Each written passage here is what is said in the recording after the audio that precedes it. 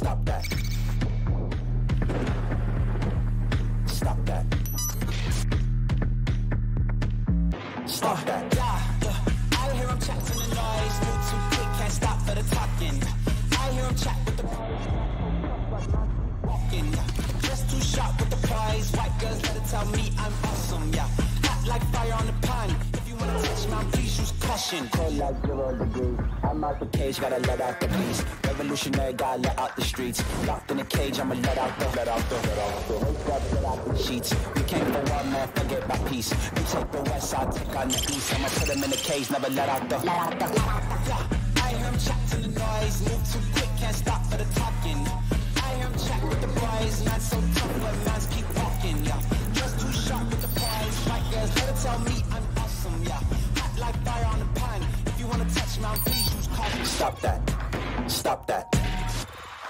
Stop that.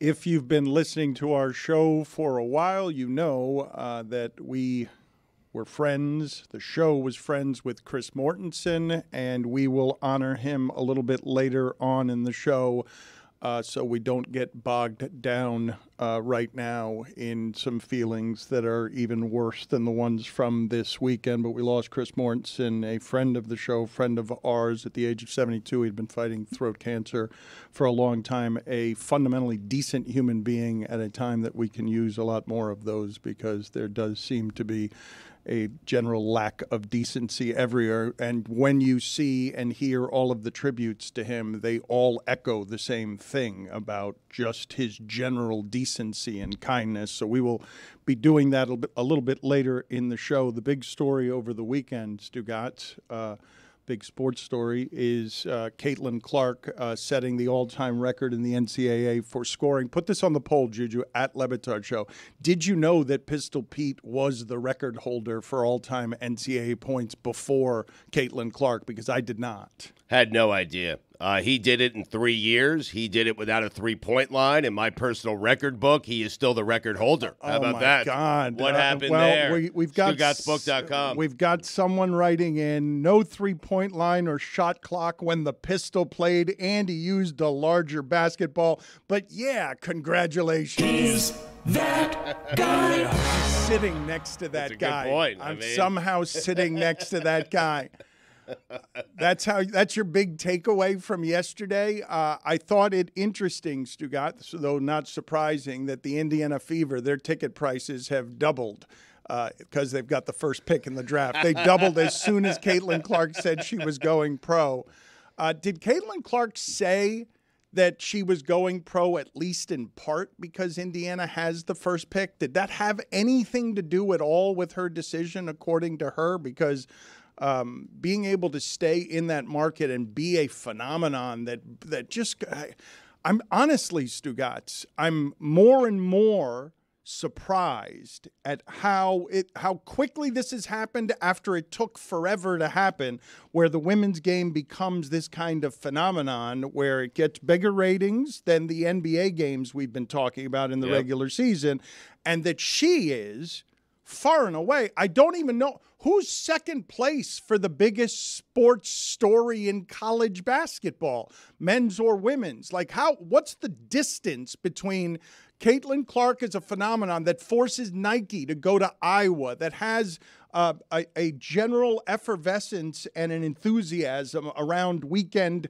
women's basketball that you have never seen before because of the star power, or any kind of basketball, because of the star power that she has, and because male college basketball no longer has the 3 and 4 year star who creates a story and creates an attachment, and men's college basketball doesn't have any of these attachments. It's just got regional attachments. When you say same market, do you mean just relatively close to each other? Because they're about 7 hours away from each other, Iowa to Indiana. Yep. Okay. It's a drive, Dan. Yeah.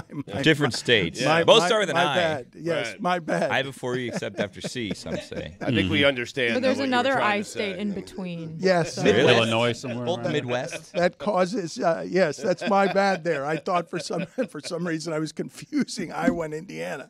Not a great start by me. Same place. No. It's not. This is why I must stand up for Wisconsin and the Midwest. Really? When you guys all over the Midwest. What do you It's mean? not you guys. Just Don't Kenosha. do not put me in there. I do not do that. I do not do that. I know that we have listeners. You just think they're all over. one state. That's true. I do that. I mean, they are kind of. That I do. That is all. That is all fair. Can I play some sound here? I want to ask you a couple of things here, Stugotz. As I noticed that the relationship between athletes and the media continues to get more and more contentious. I want to show you. Yes, please put up a map there so that I could see the Ancient difference. map. Between, Oldest map we could find. It's a railroad map. Jesus. I want to show you a couple of things that happened this weekend. One was Caleb Williams shows up at the Combine, Stugotz, and everyone says, even though there was some testing he was unwilling to do, everyone says that he was very nice to everybody, that he stayed longer than everybody, that he said goodbye and thanked all of the workers who put the Combine together. But here is his initial interaction as he clears his throat and sits down to take questions from the media at the Combine. Here's the initial interaction.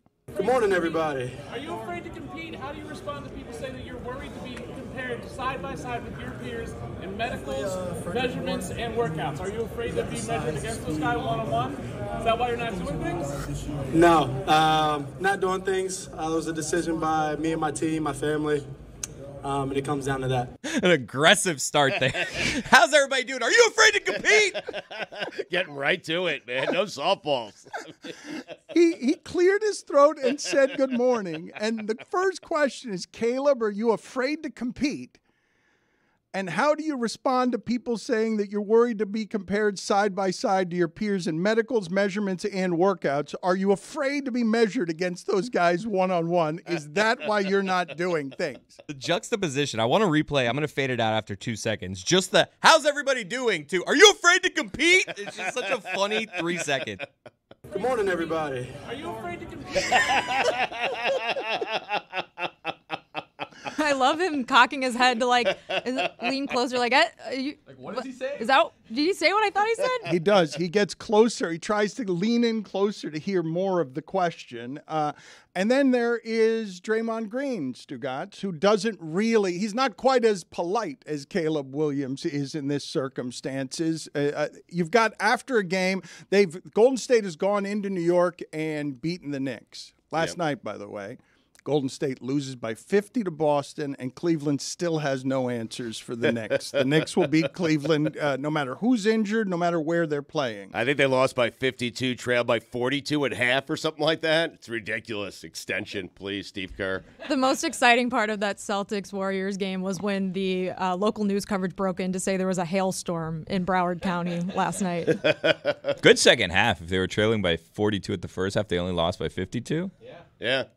I thought they went down by 50 in the first half. Maybe it was just 42. Regardless, it was a bit jarring to see. And what's funniest about that to me is, Stugotz, Boston is far and away better than anyone in the league. They've got like 3 50-point wins. Their point differential's over 10. They're winning by an average of double digits a game, and they're still terrified of Miami. Like, they're appreciably better than they were last year. Trading Marcus Smart was a good decision. Porzingis and Holiday have been very good for them.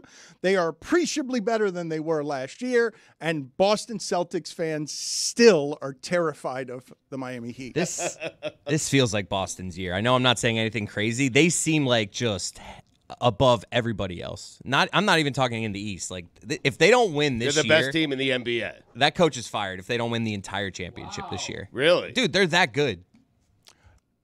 Calling for Missoula's head after this is I mean, crazy. Stan Van Gundy said as much. Everybody's saying as much. It's obvious they're a good deal better than everybody, and people don't trust that they won't lose a Game 7 at home because they've seen it happen. You're so right, though. Everything they've built up this season, if they play the Heat in the playoffs and the Heat take Game 1, it's all gone.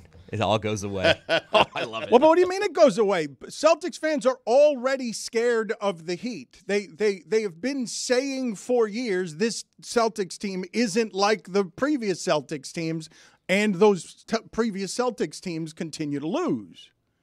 It does feel like this year is a bit different for the Celtics. Maybe, I don't know what I'm doing with this, because last year they had basically, well, they didn't have the same team. They added Porzingis. No, wait a minute. What you're doing is they look better than they've ever looked. I know, but I'm not going to be shocked if the Bucks beat them in the playoffs. I'm not going to be shocked if the Nuggets beat them in the NBA Finals. I'm not going to be shocked if the Heat beat them in the first round. I mean, I know, but you never admit to being shocked because you're like Tony. You know everything before it happens. Like you never admit to being shocked by anything. Fair, yeah. Can I tell you something I was shocked by? Why are you here? You told everybody that you were on vacation this week. I didn't tell anyone I was on vacation. I have an email from you saying you were on vacation this week. Everybody planned for you to not be here. You said you were going to do this show 2 hours per day from Wrigley Field. No. What I sent to Carl was, this is what I would like to do to prevent myself from traveling the way I've been traveling because it's not healthy.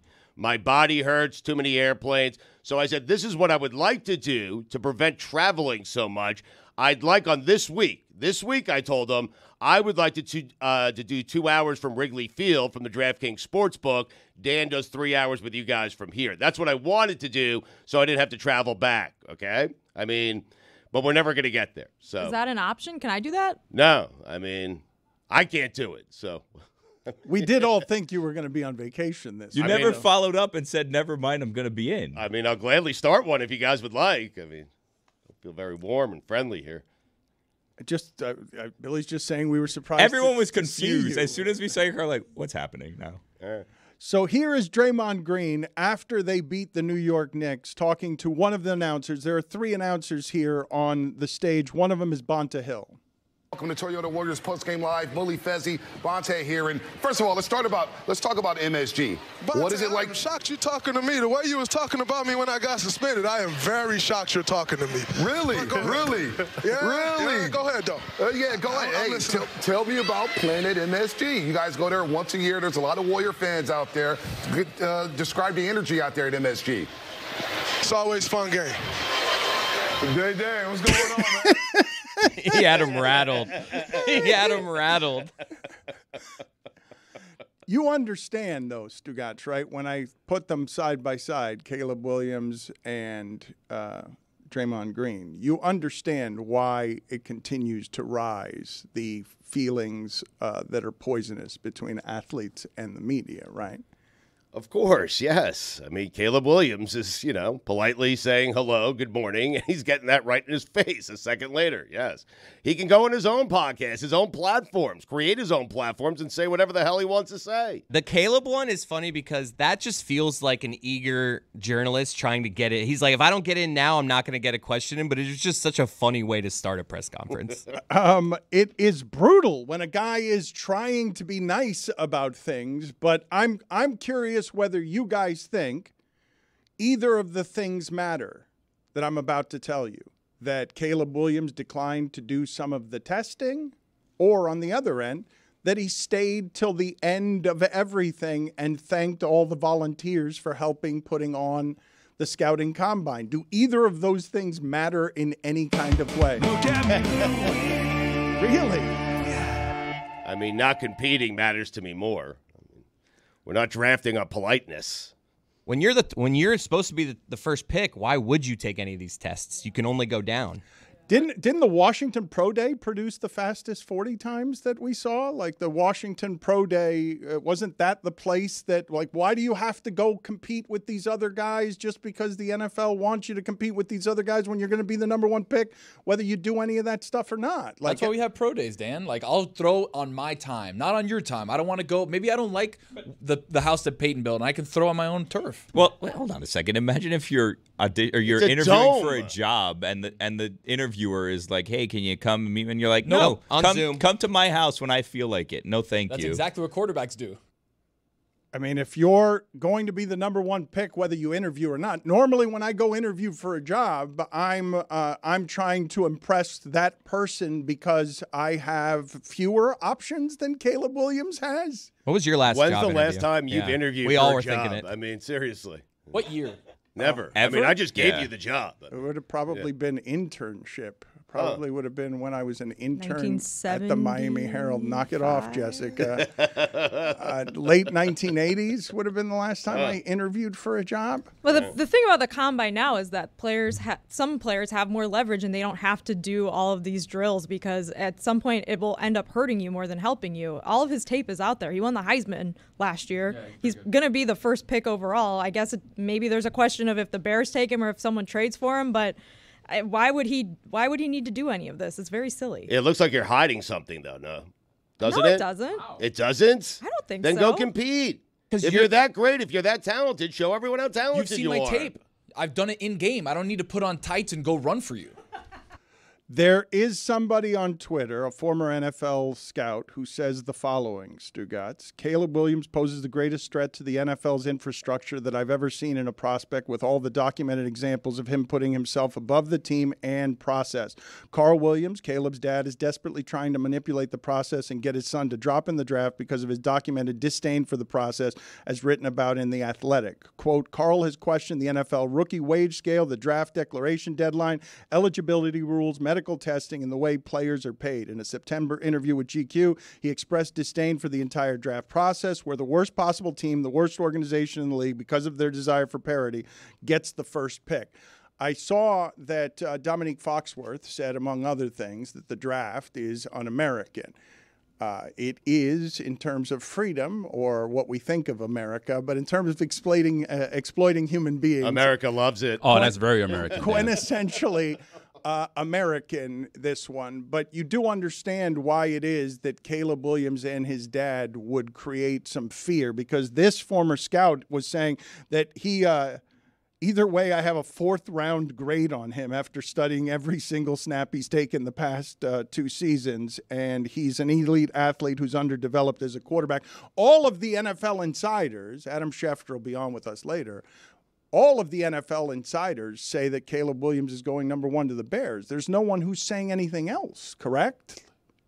I think the leverage also comes from, if you're Caleb Williams, like how stupid will a team feel for not drafting you? And the Bears have been in this position before where they traded up to get Mitch Trubisky while Patrick Mahomes was available. And this is an organization, different front office now, of course, but this is an organization that has been ridiculed for years for passing on a generational talent when they had the ability to pick them. Although, obviously, Patrick Mahomes was a way more disputed pick in that draft. Like Caleb Williams, like you said, is almost universally the number 1 overall quarterback in this draft. Caleb's dad makes a lot of great points when it comes to the draft and just how things work in the process of the NFL and rookies.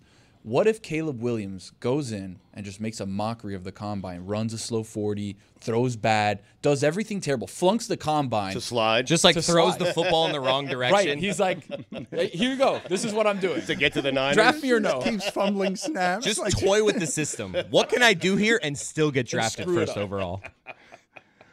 I'd like to go to that photograph, if we could, that still, Stugotz, because I was floored. Like, we know that sport is incredibly hard and physical, right? We know that, did you read the reports this weekend that Darren Waller was thinking at the end of last season that he wanted to retire at the end of last season and is still contemplating retirement?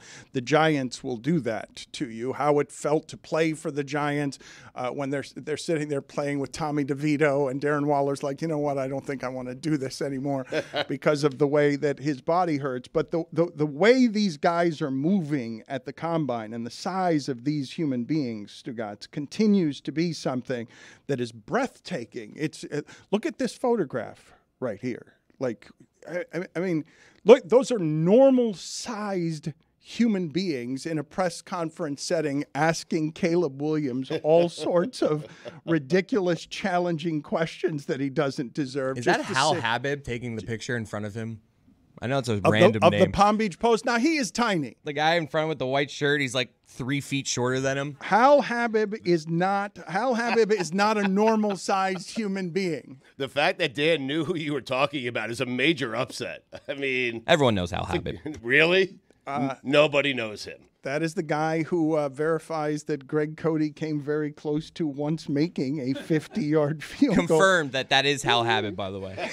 I know that head. Okay, he is a tiny human being then. He is.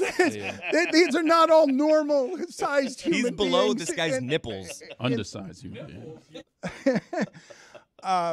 It is a bit nuts, is it not? Like what it is that you're trying to measure at these combines when you're talking about these wingspans, this size, this speed. That, by the way, is Georgia tackle. It's an offensive tackle, Amarius, is it Mims? And he's going to go high because how does anyone get past that? He's 340 pounds and there's no fat on him. Solid muscle. Because he's going against guys that are that size, not the size of Hal Nobody's Abbott, that size. or whatever his name is. Tony was claiming earlier that that there's a new MMA fighter who is destroying people, a Cuban MMA fighter who has 5 fights that Tony is claiming have been decided in a total of 15 seconds. He's incredible. His name is Robelis de España. He's a former Cuban Taekwondo medalist in the Olympics. And when you look at this guy, you're like, how is this? He's 3 times bigger than the cage behind him. So he's standing, and the cage behind him is at his nipples. And he's throwing head kicks. He's throwing hammer fist and punches, and he's knocking everybody out in 4 or 5 seconds. It's the most incredible thing. He's fighting here at UFC 299 on Saturday. He's in the prelims. This is his first UFC fight. Look how big this guy is. Massive. He's incredible. He's like the new athlete for the MMA is because you're that big and you can move that way. Is like these offensive linemen that are now running 4.9s that are 350 pounds. It doesn't tell you everything, right? I remember Frank Bruno. He came into the ring against Mike Tyson, was much larger than him, physically impressive, and lost rather quickly. Bob Sapp, same sort of thing, was a giant person but couldn't actually fight. But lest you think, I want to show the audience this, Stugotz, lest you think this kind of power and this kind of fighting does not hurt. I want to show you a random fan who challenged here Jorge Masvidal, thinking this sounds like something Stugotz would do. Thinking that he could handle a leg kick from Jorge Masvidal in a hotel ballroom of some sort. Let's play this video real quick. Let's see if the audio audience can hear the sound of when it is that the leg makes contact. Nah, make it really something. Bro takes one more, so I get 1,000. What?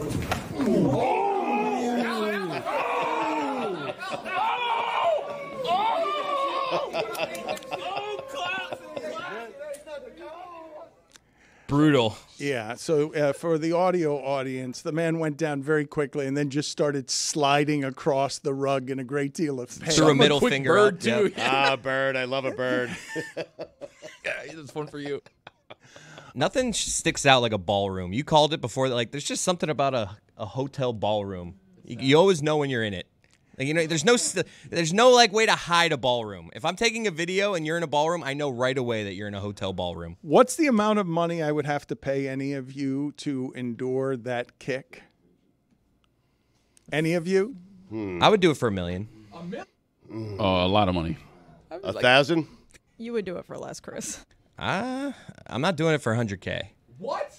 Dude, he's going to break my leg. No, he's not going to break your leg. So You'll you have a bruise for broken like leg 2 and a weeks. cast. You have 100K. I mean, you'll recover. All right, go ahead. Do it for $10K, Tony. Go Medical ahead. bills. I never said Stugotz 10K. just said 1,000, which made I was asking. which made me want to pay it. Like I'll like in cash right now. I think. I'll pay $1,000 to have Stugotz do that in the back of the room with Jorge Masvidal.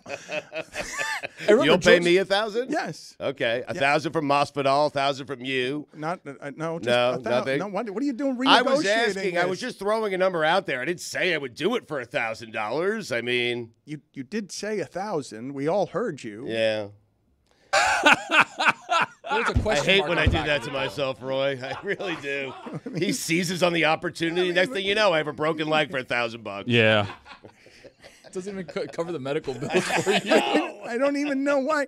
I don't even know why you would go that low. It seems awful. Sullivan, there are a couple of people I'd like you to reach. I'd like you to reach that person who's crawling across the ballroom floor so that I can ask them what the actual damage was. And I'd also like you to reach Kareem Abdul-Jabbar, the Indiana State player that we were all introduced to this weekend. It's the greatest nickname I've ever heard, calling that kid Kareem Abdul-Jabbar. Find me both of these people, please. I'd like to talk to both of them. $1,000. Stugotz is going to writhe across a ballroom floor. Yeah.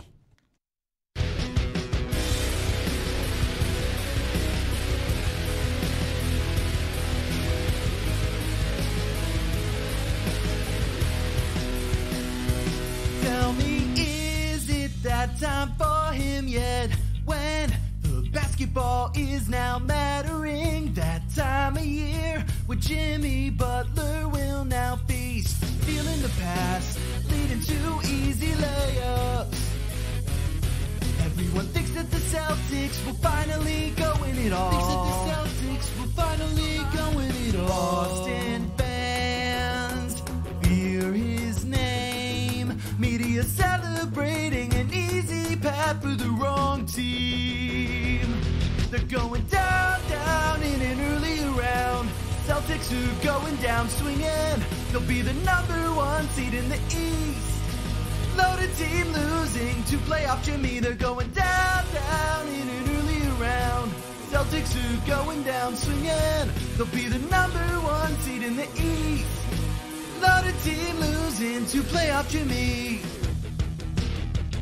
Jimmy Butler had a season-high 37 points against Utah. Also, this from Anthony Chang, Stugotz. 260 players in the league have played at least 20 games and shot at least 2 threes a game. Jimmy Butler has the 3rd best shooting percentage from 3, which seems crazy. Surprising, yeah. LeBron James has the best three-point shooting percentage of his career this year, which makes absolutely no sense at all. As the oldest player in the league, Wade did that late in his career. He reaches not like this. Well, though. no, but Wade was a historically bad three-point shooter and became slightly better. LeBron's a great three-point shooter this year. Not okay, he's a great three-point shooter, and it's the highest percentage of his career. He scores 40,000 the other day. You cannot talk enough about this person's career, Stugotz, because the consistency is such. I saw some of the stats. He got to the first 10,000 points in the same number of games as he got the last 10,000 points. So the aging hasn't been appreciable offensively. There hasn't been aging. It seems like, right? Well, on defense there has been, and it's obvious, and he's more lumbering. He's still as strong, but his scoring remains something that is a marvel. And beyond that, I wanted to talk about what he said after scoring 40,000 points, because he said people were rooting for him to fail. And I think this is just conjured doubt by him. I imagine guys like him to be surrounded by yes men. So is he just doing what we're doing, where if there are 100 comments, you notice the 2 negative ones? Because his commentary on this is simply off. It's factually misremembering what it is that was swirling around him. People were not rooting against LeBron James, hoping that he would be a bust or thinking he would be a bust. Well, once he went to Miami, the entire city of Cleveland did. Well, the world. And then the entire world. But that's not, he's talking no, about. But Dan, he's talking about the beginning of his career. Right. He was saying things. We'll get that sound in a second. But it was at least a bit surprising to me to hear him misremember it this way, creating a me against the world scenario when I believe all of us were wildly anticipating whatever it is that he would do. We placed unreasonable expectations on them, and I think he did that himself, Dan. He anointed himself King James before he stepped foot on an NBA floor. He did. He did it by himself in Akron, Ohio. He didn't have any help. He did it owned himself. Sports Illustrated, put himself on the covers. He did it himself. The idea that this human being has had those expectations, and I can say after 20 years he's exceeded every expectation is staggering. That the expectations, because the only expectation he will not have exceeded is championships, correct? I mean, he was supposed to be the best ever, and he's not. So he didn't technically exceed expectations there. I'm sure he set out to be the best ever, and he's not the best ever. I'm sure that disappoints him. It does. Fell short. Right. Yeah, it seems. Too short. Numerically, he's kind of the best ever, Stu. He's not. If you look at the numbers. Right. I do look at numbers. 6 rings to 4. Every LeBron conversation that's ever been had has been weird. Really? People just can't be normal about this guy. That's my take. I would think, though, that the people who love Michael Jordan the way I love Michael Jordan, I can see how LeBron thinks that. You're rooting for me not to be the all-time best, player in NBA history because you love Michael so much. I didn't want LeBron to get to 6. I didn't want to have to admit that he's better than Michael Jordan, and I never will. How about that? How about that?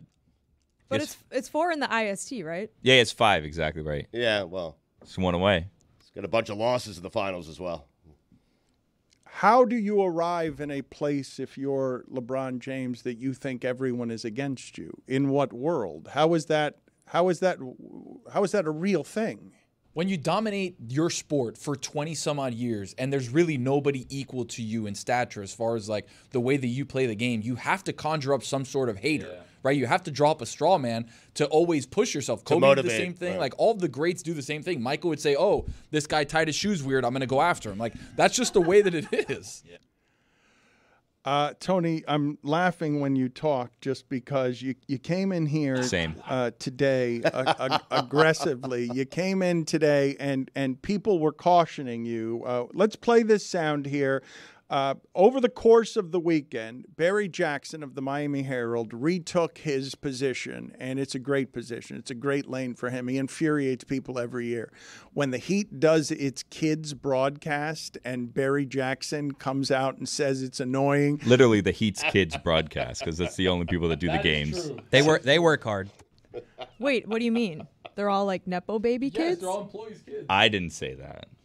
Is that true? Most of them are, yes. I don't know if every single one of them is, but most of them are the kids. Tony says 80%. I feel safe, right? 80%? It's probably low. Feels like a made-up number. A lot of them are the kids of Heat employees. They do a family day on Sunday, and Barry Jackson is the only person in the media who has been loudly against the kids and the kids broadcast. Let's go down to Sarah Crotty. It's an odd lane for Barry. I'm kidding. I don't know her name. It's an important way to make the joke and then to apologize for it immediately afterwards. Well, I didn't apologize for the joke. He said he wasn't sure if that was the actual name. That is true. Huh. Thank you, Billy. So they're all just like little Arison kids, or just... No. This is important. I don't the watch little Arison kids are running the team. They're handling the salary cap. The Ellisburg kids are handling the salary cap. Got a calculator. They're like. It's Cassie Crotty. An unnecessary correction. Now Stugotz cares about journalistic integrity and getting names right. When it's coming after like an 8-year-old. I left out he has 2 daughters. I left out Connor. We don't need all of that information. Leave the Crotty children alone. We don't need any of it, actually. Anything that Billy, Chris, and Stugotz have said the last few seconds, not useful in any way, not helpful in any way, not Getting surprising. The name right. Not surprising. I pointed out the Arisons were running the team. That is correct, is it not? It is not. not. Nick Arison not? If Nick Arison doesn't work for the Heat, am I wrong about that? Is he not related to Mickey? Yes, he is. They just found the 2 Arisons working together. Coincidence? I thought you had the Arison grandkids. I thought you had the Arison grandkids on not a 35-year-old or a 40-year-old human being. Mickey's older. The next step. Age as do adults. Thank you, Stugotz. Thank you, Billy. Can we please play the sound, though? Because Tony was a little harsh. What is the background? Harsh. Where you were harsh. You were Harsh? Absolutely not. Dan, this is the most electric national anthem of all time. At a Pacers game by this little girl. I don't know her name, by the way. You need to get it. But at Electric, me and my wife watched this like 20 times.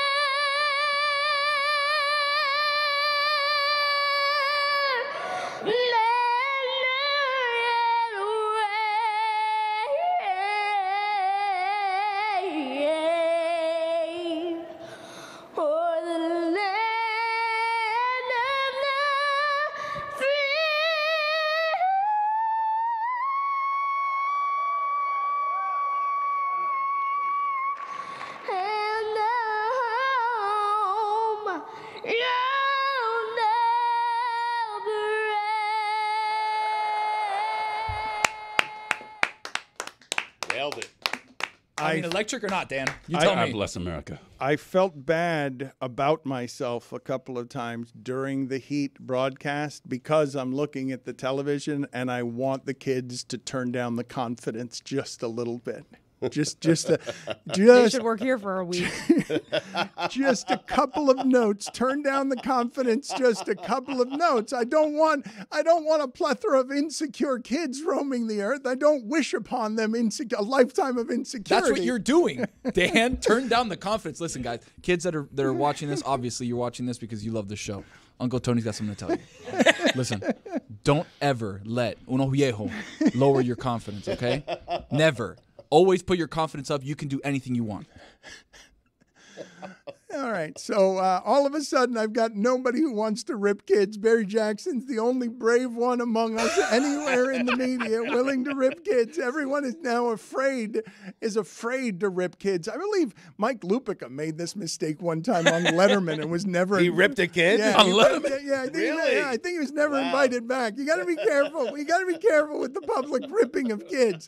In the defense of Barry Jackson, he just wants there to be a separate adults broadcast alongside the kids broadcast. He doesn't want to be forced to watch the kids broadcast. That's how he's defending himself. Isn't he at the game? Isn't he not even watching the broadcast That's a great anyway? point, Tony. It's a great lane for him, honestly. I'm jealous he got it first. Are they not vetting national anthems? Like, was this like, What happened? they see her What are you adorable doing? dress and they're Right. like, you can go. You're good. It doesn't matter what you sound like. What? What does that mean? Sound like? Damn, I'm just Chris. saying. What does that Like, mean? It that's doesn't matter great. what she sounds like. the parents, the team. I'm not she's just a kid trying to live her dream. Yeah. I blame the team. Who approved this? The team. Oh. He almost got through this segment unscathed, and Chris Cody just had to swoop in. I think she did a great job. Yeah, It was electric. Really cute. The growl at the end, like, "Rrr." Dude, I love What a that. coward you are. He's a kid. I heard you all in the meeting beforehand, and then nothing. You fell for it again. They left you all alone. Everyone had stuff ripping the kid right up until the lights went on. Not everyone. Adam Schefter is going to join us here in a little bit to talk about Chris Mortensen. And I think I have my memory on this correctly, Stugotz, because I remember when Adam Schefter was coming up, the landscape at that time was owned by Chris Mortensen. And Chris Mortensen made a very wide berth, a very wide space to help Adam Schefter, to teach Adam Schefter. And I remember watching it on television where Schefter became bigger than Mort as an information insider guy with the blessing of Mort, because Chris Mortensen was always grateful for the position that he had and graceful about how he shared it with others. It's a notoriously insecure business. It's a notoriously competitive business. And we will talk to Adam Schefter about that. But Roy has put together a montage here to remember Chris Mortensen the way our show remembers him. I will say it again, Chris Mortensen, over a lifetime in journalism, has done big and credible work. Hello, Mort. Hello, Stugotz. How are you? I miss you, buddy. I miss you. Same here. Let's talk some football here. Stugotz has been lapsing in and out of withdrawal. I have. I've missed him, and I'm jonesing for Mort, and I'm tapping my wrist right now. I'm finding a vein, and I'm injecting Chris Mortensen into my vein. Yeah, I do want to acknowledge one thing. You never wavered on Brett Favre. Thank you, Mort. 100%. Thank you, Mort. And you tweeted it out for me to your Twitter fans. I know. I got to remember to remind people that for everybody who's taking credit for anything, thank you, Mort. Only one voice. Thank you. Only one voice in the wilderness said 100% and never blink. You're the Favre expert. Anything you find illuminating or interesting or revelatory about Bill Parcells being introduced this week? Well, he put me to sleep more than he normally does. Chris Mortensen with us on 790. The first pick in Chris Mortensen's fantasy food draft is Buffalo wings. Excellent choice. Second pick in Chris Mortensen's fantasy food draft is guacamole. Wow. The third, very high. You took a very high. That's a reach. The third pick in Chris Mortensen's fantasy food draft is spring rolls. He's singing it. He's really enjoying this. It's wacky, Mort. You know, he's been changed ever since he fell down that flight of stairs. Yeah, so I had knee surgery last Wednesday too. So that was great, by the way. That commercial is great. You falling down a flight of stairs is really funny. We had fun. It was a stunt double, right? No, come on. The fourth pick in Chris Mortensen's fantasy food draft is quesadilla. And the fifth pick in Chris Mortensen's fantasy food draft, is that a chicken quesadilla, is your shrimp quesadilla, or just plain cheese quesadilla? Cheese quesadilla. Plenty of pico de gallo and what have you, you know? And the fifth one? Potato skins. Let's go to Bill. Bill, you're on with ESPN's Chris Mortensen. Go ahead. Hey, Bill. Bill got so bored he dropped off. You're about to break a big story, aren't you, Mort? Actually, I'm getting one shut down. You get one shot down, huh? Yeah. Yeah, there's a lot of stories you don't report. You want to feel free to share any of this on the air with us, Mort? I mean, go ahead. Yeah, well, if they were true, I still couldn't. Mike, can you play something to lighten this up, please? Do you have anything to lighten this up? Mortensen. I feel like we're interrogating Chris Mortensen. Like, I mean, I don't think this is like a single swinging light bulb of interrogation. It's in a dingy room. Like, I'm about to hit his forehead on the table of a desk. Mortensen. Mort, we've been trying to get an answer on this. I'm still not certain we've arrived at any sort of answer. Are the Raiders for real? Yes, they are for real. Oh, whoa. Wow. Big day. I mean, was that a question? That's a good reaction from you, Mort. That's the right question. That is the right way to react to that asinine question. Guillermo, put it on the poll. Who's more fundamentally decent? Wow. Chris Mortensen or Tim Kirkshin? Kirkshin is. Oh, man. I'm not so certain. I don't know. I mean, Mort's on the line now, so I say Mort, but if Kirkshin was on the line, I'd say Kirkshin. They're both beautiful people. Let me say this. Here's one way you guys have captured me. I actually go and fill out those polls. I play your poll game. So if that was put up, I'm voting for Kirkshin. I think when you go into a very deep, private, intense battle, personal battle, even though it's really within the confines of yourself, I would say myself, my God, my family. I mean, yeah, you realize that you're on the brink of. And my life is life ending here on earth and beginning anew in eternity. That's my faith, as you know. But at the same time, when you're in it, you're really kind of in a fight for, I would say, it's 4 hours at a time a day. And even now, there are instances when that's true. But there were just some things physically that I needed to focus on.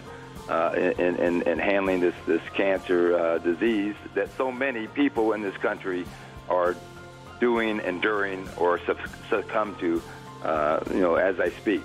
This is one of the most solid guys we've got around here in terms of journalism, in terms of character, in terms of being a person that people like and respect in this industry where a lot of times we don't like and respect the media. You're not going to hear a lot of folks say anything bad about Chris Mortensen.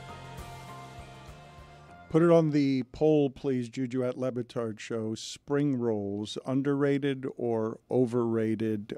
Chris Mortensen, Stugotz, I had my own relationship with him. You had your own relationship with him. When I think of him, though, the relationship I think of was the one that he had with my father. He would always go out of his way to call my father. Few people found my father as funny and entertaining as Mort did, and he would call him all the time, even though I'm not totally sure if they ever met. Like, he would call my dad, and I don't think they actually met in person.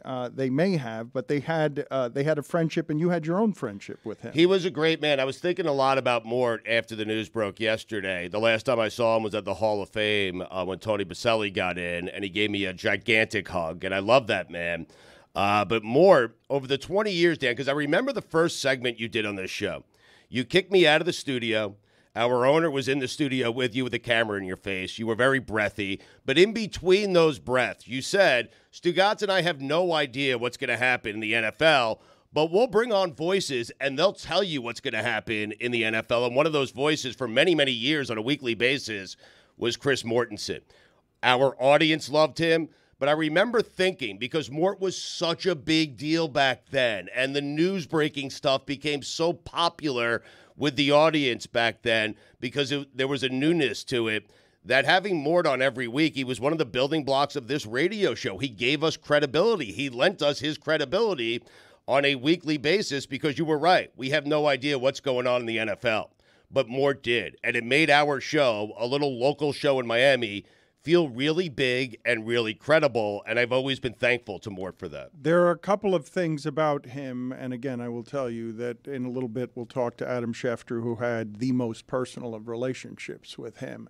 But to hear in the outpouring and the grief that beyond credibility, which is something that a whole lot of media people are having a lot of trouble with, and beyond even being able to make all of these special relationships in the league where Peyton Manning and others trust you implicitly. We just talked about Caleb Williams and Draymond Green and contentious attitudes with the media. In some ways, Peter King retiring and Chris Mortensen passing away, these kinds of relationships go with them. Athletes are not going to have these kinds of relationships with future media members, but beyond the credibility in the relationships, what I will tell you is the sheer number of people echoing at every turn, decency and kindness, those two words, it's just not something that you find a whole lot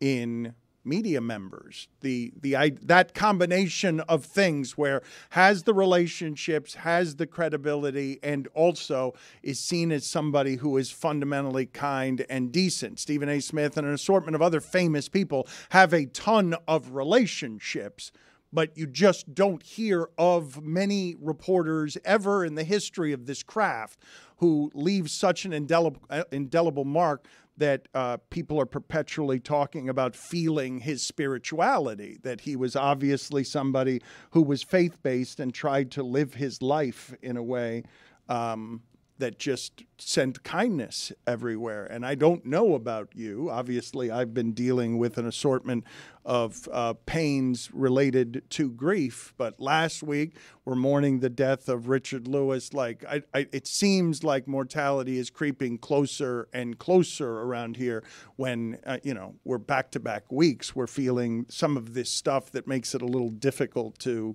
do your normal jovial bullshit stuff that we do around here. I mean, these were guys that were both Richard Lewis and Chris Mortensen that were on with us. With Mort, it was different. There was a real friendship there. You had it, I had it. It was on air, it was off air. Richard Lewis was more on air. Alan Thicke, I met him once. It was more on air. But these are people who meant a lot to us along the way, meant a lot to our audience as well. I know our audience is feeling today the passing of Chris Mortensen. Mort did local events down here with us. Mort always made time for every single person who showed up to those events. He was just he was a wonderful, kind person.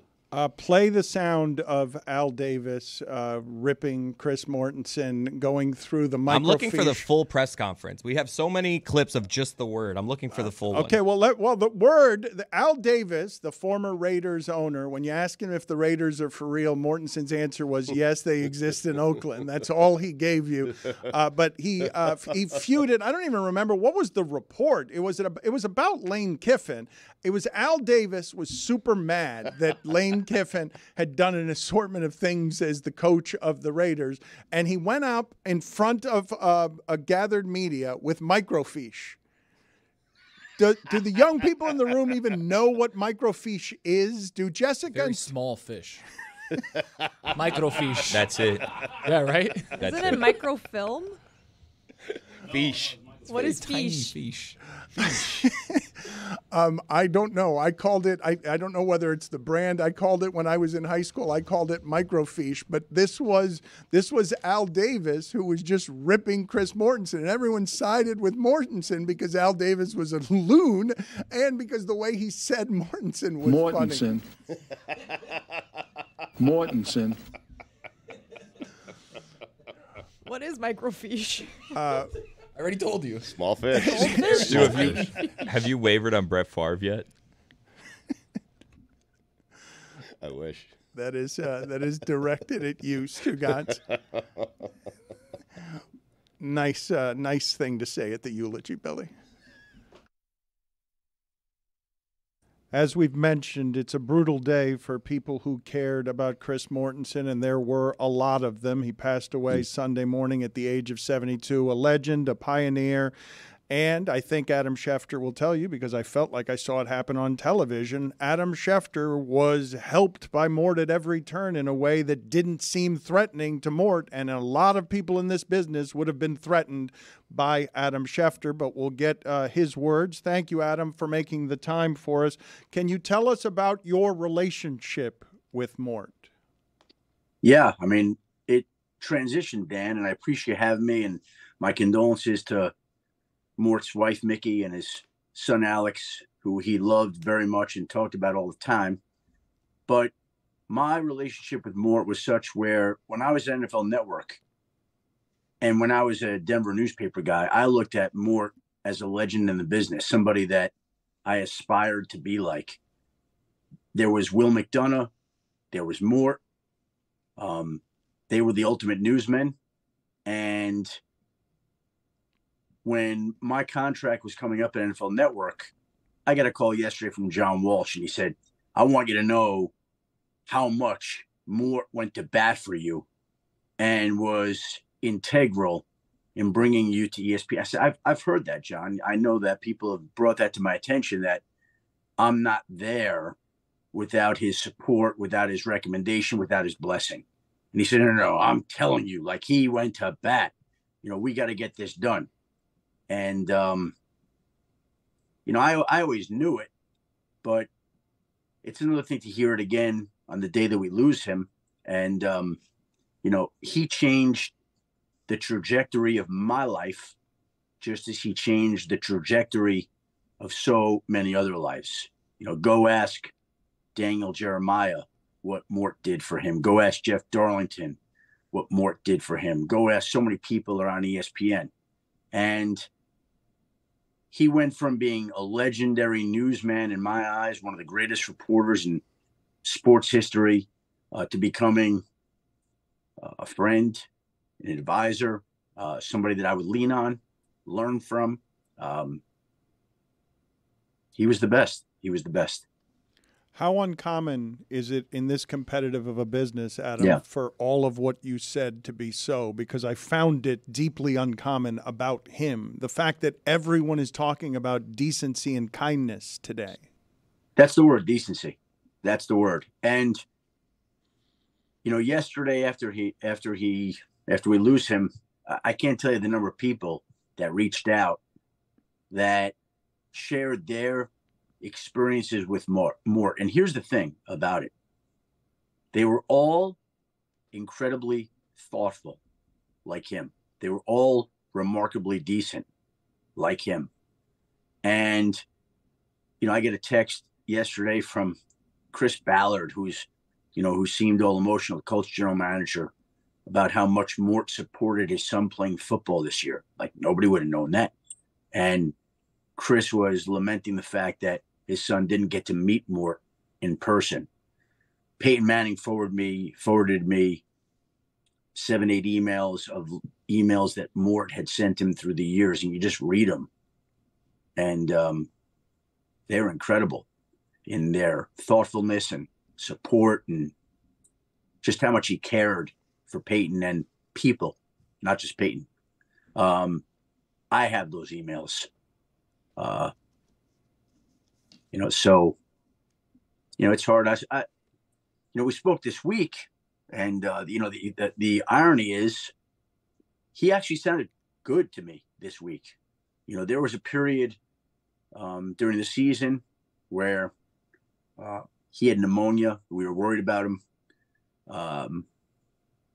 And we were worried about him at that time. And he came back. We have this chain of coworkers, a text chain, and Mort's on it. And our boss, Seth Markman, has pointed out to us how much life that brought to Mort, how much enjoyment, just observations of the football world, the business, the world, whatever it would be. And, when Mort went quiet for a couple of weeks in December, we got concerned. And then he was back to life, so much so that at 7:46 on Saturday night. He was texting with us. And then he's gone Sunday morning. So,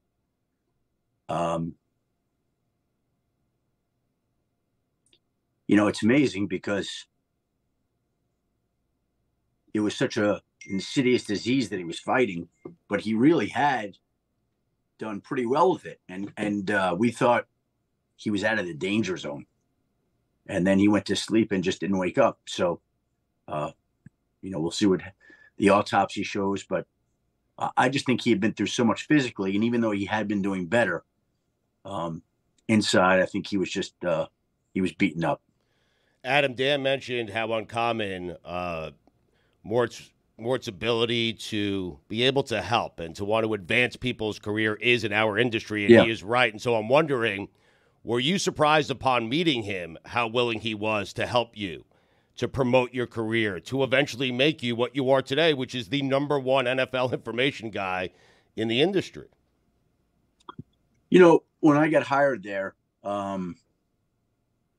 again, with his support, with his full support, we went to dinner in New York City, Smith and Walensky. And it was the first time that I ever had the chance to sit down with him at length. I had met him before. We had talked before. But, I hadn't had a chance to sit down and talk to him like that. And we talked about our families. We talked about our approach to the job. We talked about life. And he was such a regular guy. And the thing about him, and you guys knew him, he was somebody who in any room would be the single funniest guy in that room. And the guy who also would be the most credible guy in that room. He was the only guy, that could, in the war room on Sunday, go make fun of Boomer. Just mercifully, just go at him. And, he had people laughing so many times. He had an unbelievable sense of humor that people, I don't know if they really know. I mentioned in the obituary that we did on ESPN, that Bill Tobin interview that he did with him, he set him up for that great soundbite on Mel Kiper Jr. He knew exactly what was going on. He knew where it was going to go. He kind of asked the question and sat back and got, to me, the greatest soundbite in NFL draft history with Bill Tobin saying, "Who the hell is Mel Kiper?" Mort had that little devilish side to him. He was a very, very funny guy, and and he was instrumental in the lives of so many different people. My story is my story, and there'd be 100 other stories of people that Mort helped. So that's just who he was.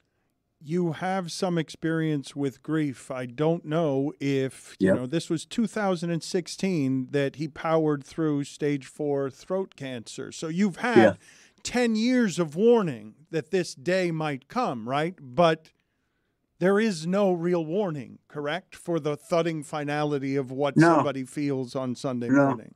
No. We were sitting there at breakfast yesterday or lunch. It was about 12:30. I got a call from my boss, and he told I was like, I was completely floored, like I was in shock, and my daughter started crying. And it was a very emotional moment at our family table. And like I said to you, he was doing better. He really was. There were any number of times during the past 8 years or so that we thought he was in danger, that he was gravely ill. But I didn't think I was getting that call yesterday. I just didn't think that I was getting that call. And that's, that's the sad part, aside from all that his family loses, and his wife and son who were so dependent and loved him so much. But, there wasn't a time to say goodbye, sit with him and share things. Dan, you've talked about your brother eloquently, and you've had time to sit with him in his final weeks and days, right? And even though we had chances to tell Mort how much we loved him and appreciated him, we didn't know the end was coming yesterday. That surprised everybody, including his own family. So, just very sudden. And, there's no way that it's ever going to be nice, whether it's a long drawn out process or whether it's quick and sudden. But that's the way it went yesterday. And,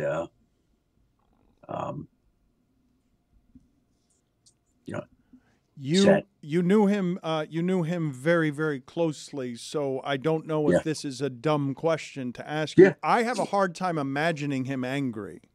I just have a hard time imagining it. Did you see him angry very often? Yeah, not very often, but I've seen him angry, and I'm trying to think of exactly when it was. I think he obviously mellowed over the years. He talked about, I think, having a temper, when he was younger. And I said this to, who was I talking to? Somebody. And, it's amazing to me. When I got hired at ESPN, when Mort signed off on that, blessed it, recommended it, he at that time was 57 years old. And I'm 57 now. And so I understand at that point where he was and what he would have looked to have done and accomplish. And so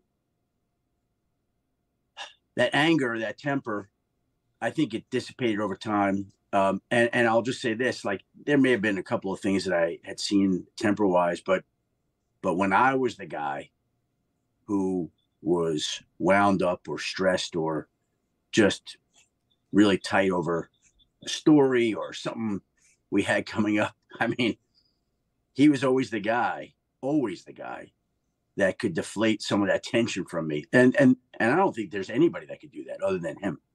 Only him. He was the guy that could make you laugh at the most stressful moments, like it was just him. I wish we had the clip. I can remember when we were going through the Richie Incognito Bullygate scenario. And that morning, we came out of the report and Richie started coming at me on social media. And, Mort, was a little bigger than me, gets on TV. And he's like, Richie Incognito said, bring it. Mort gets on TV like a big brother. He's like, you want us to bring it, Richie? You come with me. And that was Mort stepping in as a big brother to defend his little brother who was being picked on. That was Mort. What will you miss most about Mort, Adam? Everything. Just who he was, the man he was, the decency he had, what he meant to his family, what he meant to his friends, the humor, the laughs, the memories, all of it. I don't know how you sum up a life well lived like that, but that was somebody, like I said, we spoke this past week for 15, 20 minutes, Tuesday or Wednesday. I invited him, there was a function going on the East Coast. And I said, why don't you come stay at my house this June? And he said, I can't even think about June right now. We'll talk about it when I get there. I said, okay, you got it, Mort, but I'd love for you to stay here. I'd love for you to come spend the weekend and hang out. And I guess that was affirmation that he knew that he wasn't counting on any time, even if he was, in my mind, doing better. So that's kind of where he's at. When you ask me what I'll remember about him, I'll remember how much I loved him and how much he meant to me and how much he meant to so many people. How moved were you by the outpouring yesterday? Because it was nice to hear everyone have consensus of opinion on how it is they were touched by him. It turned it into truth for people who may not have known him to hear it from so many different places. Yeah, well, this is not to diminish him. I mean, that's what happens when somebody, passes a lot of times. But with him, all of it was real and all of it was true. A lot of times when people talk about what a great person. Okay, yeah. And many times it's right. But, with him, it was all true. And then some. It was all true. That's how great he was. Adam, thank you for making the time. We won't bother you with any of the mundane football questions you're used to getting this time of year. Heartbroken on your behalf and broken in general. Thank you for being on. Thank you, guys. I appreciate having me and allowing us to celebrate Mort a little bit here. Thank you, Adam. Thank you, sir. Thank you, guys. Jessica, I would like a numerical answer to this question. What number person was I this weekend to text you the video of Sam Hartman running in slow motion with flowing hair, giving off a little bit of Momoa, Jason Momoa, just regal and slow motion, sexy and tan. Did a lot of people send you this? Honestly, Dan, people don't send me videos of Notre Dame stuff because everyone in my life knows that I've already seen them. And I think people get sick of me being like, haha, I've seen this. So, yeah, you might have been the only one, actually. Okay, because everyone else just knew better. They knew that you had already seen Sam Hartman in slow motion, melting hearts all over the internet. So that was slow motion, huh? I thought he was just slow. You just thought that was the speed of a general Notre Dame quarterback.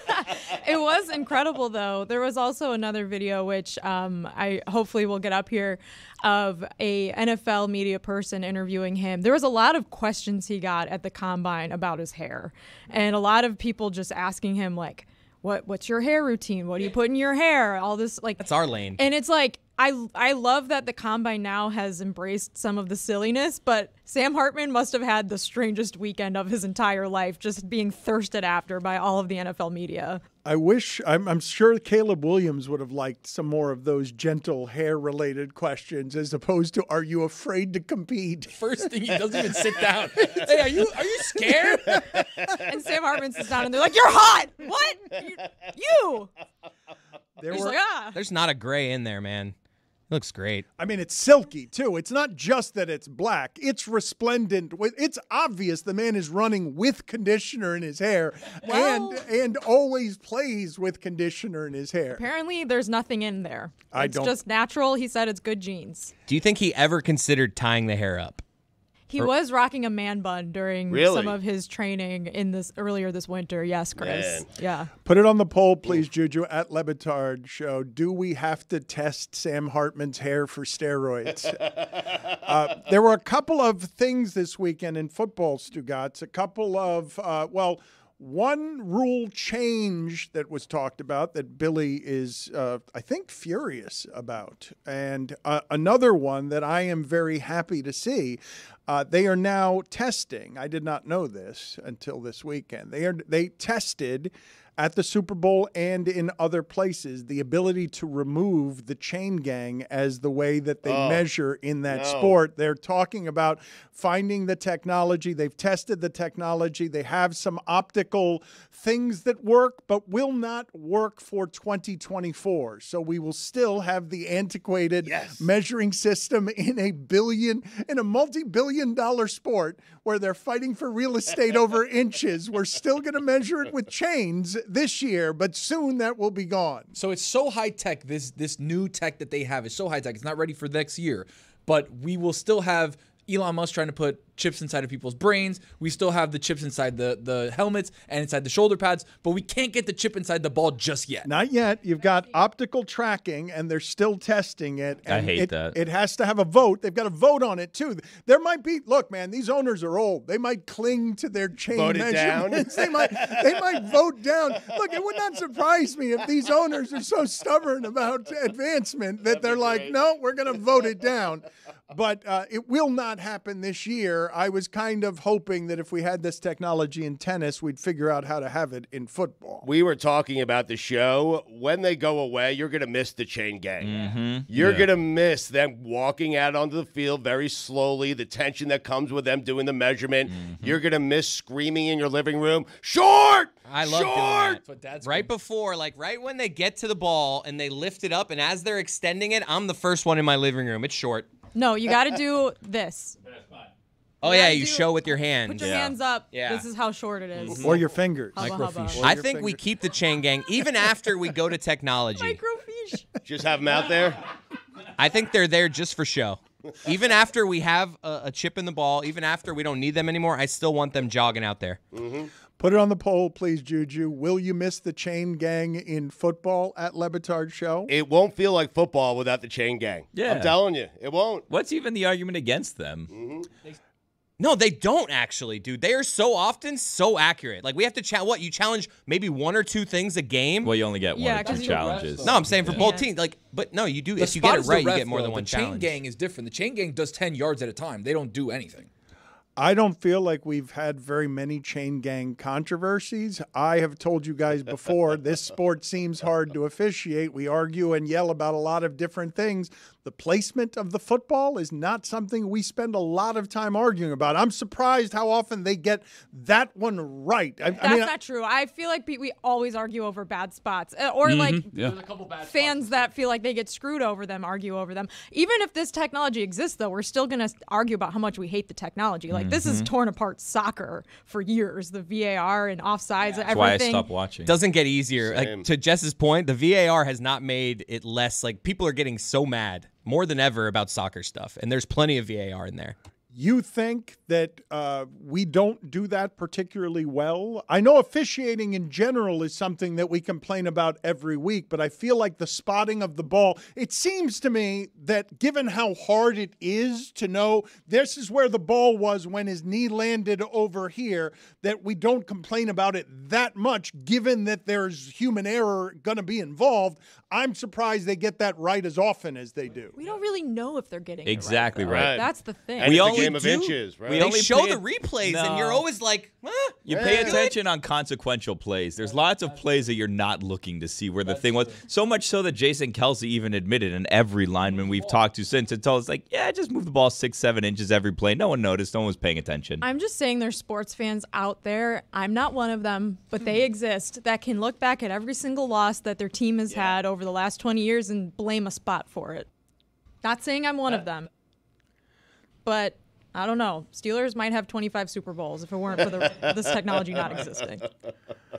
Jason Kelsey is retiring today, right? There's a press conference. Well, he's holding a here. press conference, Dan. You can't hold a press conference to say you're coming back for another year. that can would you? be a jerk move. You can't do that. I hope it's related to his podcast. That'd be great.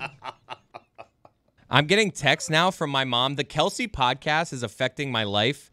My mom sent me like at 11 o'clock last night some clip from them. I guess they were crying or something together, and she's like, "Treat your brother better." Oh, it's not. And it's just like, What did you watch the clip she sent you? No.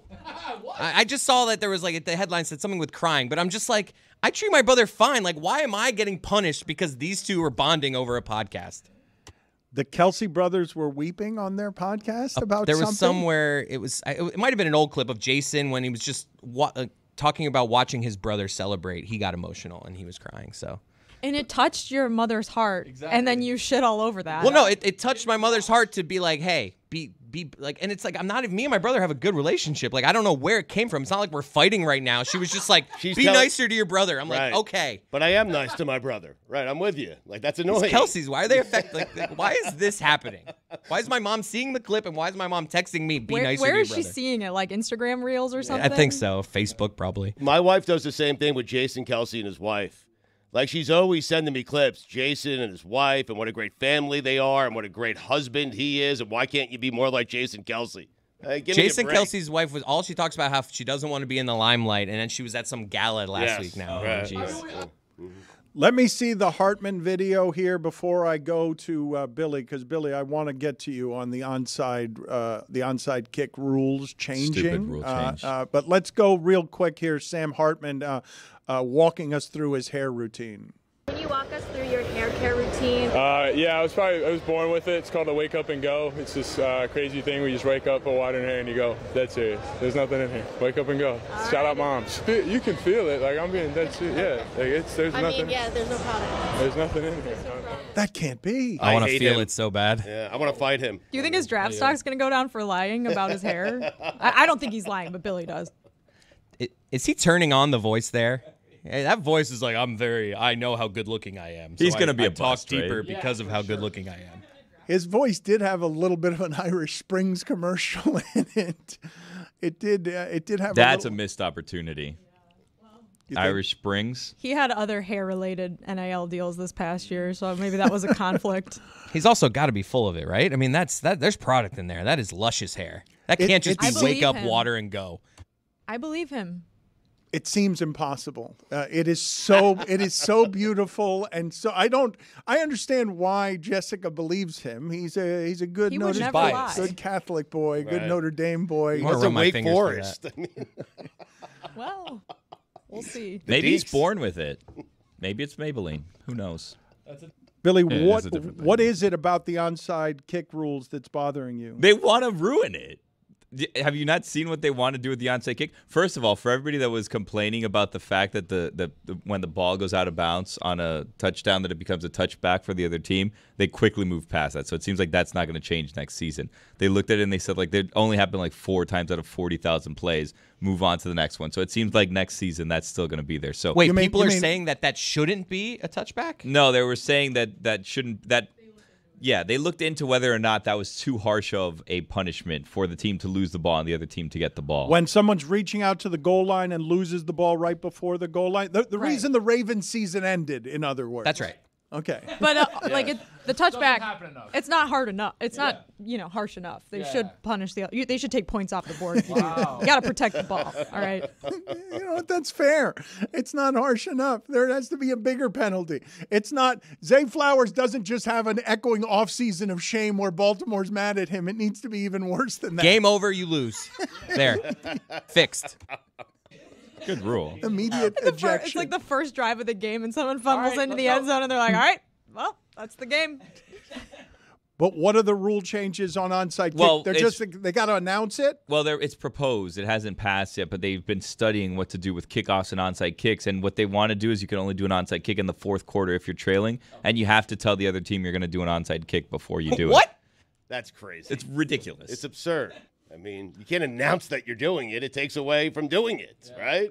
The surprise factor is why you do it. How many surprise onside kicks have there Sean been? Payton Super Bowl. Boom. So one. McAfee has one. did all one. the time on his Two. open. Yep, on his open. I think safety needs to be the primary. Oh, enough. concern. If you want to be Waiting safe, for don't three. play Get football. football. Stop football. Exactly right. You want to be safe, play another sport. Please. Go play tennis. Right. Enough. Enough Golf. with the safety. Enough with the safety. dangerous It's sport. gotten insane. Put it on the poll, Juju. Enough with the safety. Go play tennis. Yes or no? Stugotz, you know that Tony has been trying for several weeks. He has been workshopping what has been a great question that has gotten a lot of response every time that he asks it, any room that he asks it in, except when we were trying to do it in Las Vegas in front of people during a live show when Billy undercut him from the very start and ruined the ability to ponder his question of whether a player in baseball who went 1 for 4 in every single game with a single for 5 straight seasons and had an 800-plus game hitting streak would make it into the Hall of Fame. Yeah, first ballot. 0 career home runs, 0 cares? career extra base hits, Right. a career 500 OPS. Yeah, but DH doesn't play the field. A hit in every game he played. 810 game hitting streak. Chris Cody has now put out this question to a series of people. Okay, at the beginning, it was just Adnan Virk, Mike Schur, Boog Shambi, 5 people, 5 baseball authorities. Boog Shambi didn't answer, and the vote came back. Still waiting to hear back from Boog. I tried to get it on to Billy because I think you have a better shot at this than I do. Classic Boog. I have not asked Boog. I did ask for you, Jeff Conine and Craig Counsell. How many people have you now asked? How many responses have you gotten? 16.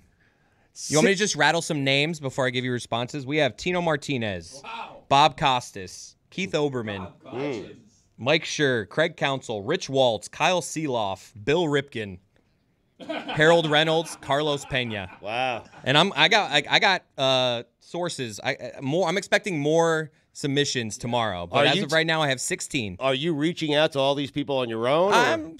Kind of. Right. My tentacles are. Okay. I thought the 5 that we asked were supposed to be the definitive answer, and then we were going to go with that. The question. I didn't like that answer. You can't contain this. Right. It's Like the answer bigger we got. than the 5. What is This it, 5 all years of and hit baseball. every I actually every thought day? it was Kirchin who was going to decide this for us. I can ask Scott Rowland. I mean, sure, ask him. Okay. You have to play in Major League Baseball for 10 years to be eligible for the Hall of Fame. A couple so he's nerds not said even that. eligible. Kirkchin and Costas got in there quick with that, but then we followed up. This is a hypothetical. Yes, we're putting that rule aside for this hypothetical. So you just are going to keep asking everyone until they say yes. No, it's not about yes. Billy, it's not about yes. It That's what you don't seems get. because all the no's, it's the you thought just keep exercise. asking more people. No, it's the thought exercise for people in baseball, the real people that know. Okay, not like you who wants to undercut the real baseball. people that know I'm until trying to you bring know. baseball back by this conversation. We're going to see this on MLB Network one day. We're going to be like, wow, where'd that come from? Well, here. It's never going to get to yes, because this isn't a question that serious baseball people will entertain as putting in the Hall of Fame. But this is why, like, when you talk to little kids, they're like, I want to be an astronaut. You're like, okay, you can be an astronaut. Like, it's exactly that. Just tell them what they want to hear so the conversation ends already. The conversation is not ended because we're keeping it alive, but I'm guessing you're getting mostly no, because that person is it's kind of amazing that they kept playing that person, given that at some point after 2.5 seasons of no extra base hits, you have to waive that person. Now, all right, so look, where we left off was it was Waive that person? He's on base every game. I mean, yeah, but he's on base 1 every 4 a times. triple away, though. It's not a good on base percentage. He's a bad baseball player. Let me just update the audience where we're at. He's a bad offensive player. Where we left off last week, we had 3 no's. Tim Kirkchin said if an NBA player makes a 3 in 400 straight games, averages 3 points a game, no assists, plays no D, he's not a Hall of Famer. That was Tim Kirkchin's rebuttal. Mike Schur also voted no. He said it would be exciting every time he started a game 0 for 3, though. Okay? But great they would point. break into coverage, and everyone would hate this guy because they'd break into coverage for a crappy player every time he's 0 for 3, Mike Schur said. This is what Craig Counsell said, actually, because Craig Counsell's response. Spoiler alert. Well, I'm going to give him this one, but you can give them the other one. You have plenty of others, and now Stugotz is also texting Scott Rowland. Wait, you're texting Craig Counsell? Yeah. I want to sing "Take Me Out to the Ball Game" at Wrigley Field. You can make this happen. Wow. So I mean, Boo could. I mean, if he responded. Right, and he won't. Craig Counsell's closer, I feel like, to the source. And that didn't take Jess long there. Also Notre Dame guy. Little Stugotz and everybody. Yep. Like, Craig Stugotz. Counsell, what can I get out of the deal? Exactly. But what he said is that is an ESPN Hall of Famer for sure. Huge ratings for that ground ball through the 6 hole. But late in the ninth, oh, God, he did it. And then Jeff Passan also said no. He said 500 OPS awful. You can't reward someone for being consistently bad. So that's 4 no's we have because Dan just said Craig Counsell. Respectfully, Jeff Passan, that's the opposite of consistently bad. He is consistently okay. Dude, 1 for 4. Yeah, I was going to say. I'm waiting on Scott Rowland. I'm waiting for a response. I also just asked Jabba Chamberlain. How about that? Oh, my God. Our only He's never gonna answer as you. of last week was Adnan Virk. And it was like after he was like, I already talked about this. He It was has very kids. unthought He knows the about. drill. He did not think it through. I got another yes. Exactly, Billy. Greg Cody says yes. Hall of Fame voter. How about that? I had to ask him. He's a Hall of Fame voter. Another yes. Tino Martinez. Wow. Taylor knows his son. That's how we got to him. Well, Adnan Virk, Billy, you accused Chris of the thing I think you need to be accusing Adnan Virk of, because once he found out that he was the only yes, he started asking other people the question on Chris Cody's behalf. This is how this metastasized, is because Adnan Virk wanted more yeses, not Chris Cody. And Go ahead, Billy. No, that's how it's going to end up on MLB Network. Is he'll ask someone one day on one of his shows. I tried. I was like, Adnan, you can have this because I know Tony would love it if that question ends up on MLB Network. Are we just like texting all the baseball players we know this question now? All right. I could probably get a few names. Okay. Send it off. All right. So right now, as far as I've announced, we have 4 no's. How long are we going to stretch this out? We've already talked about it on 4 shows. We're 4-3 right now. But when Harold Reynolds enters the game. That's a 4th yes. We are tied 4-4. Really? Harold Reynolds says he did something no one has ever done, but factually, on the hypothetical, he wouldn't get in. So he's basically saying he would never get in. That's a No, no. but he's saying he would vote for him. He's saying yes, but he's like, he'll never get in, but I'd vote for him. Yes. Oh, okay. Craig Mish says no. No. Wow. We're at 5-4 now. Jeremy just told me that. No, that's Supreme Court over 6-4. here. Roy. No, I think it's 5. I don't know. All right, I know we have 4 yeses. That's what I know for a fact. Yeah. Craig Counsell says no.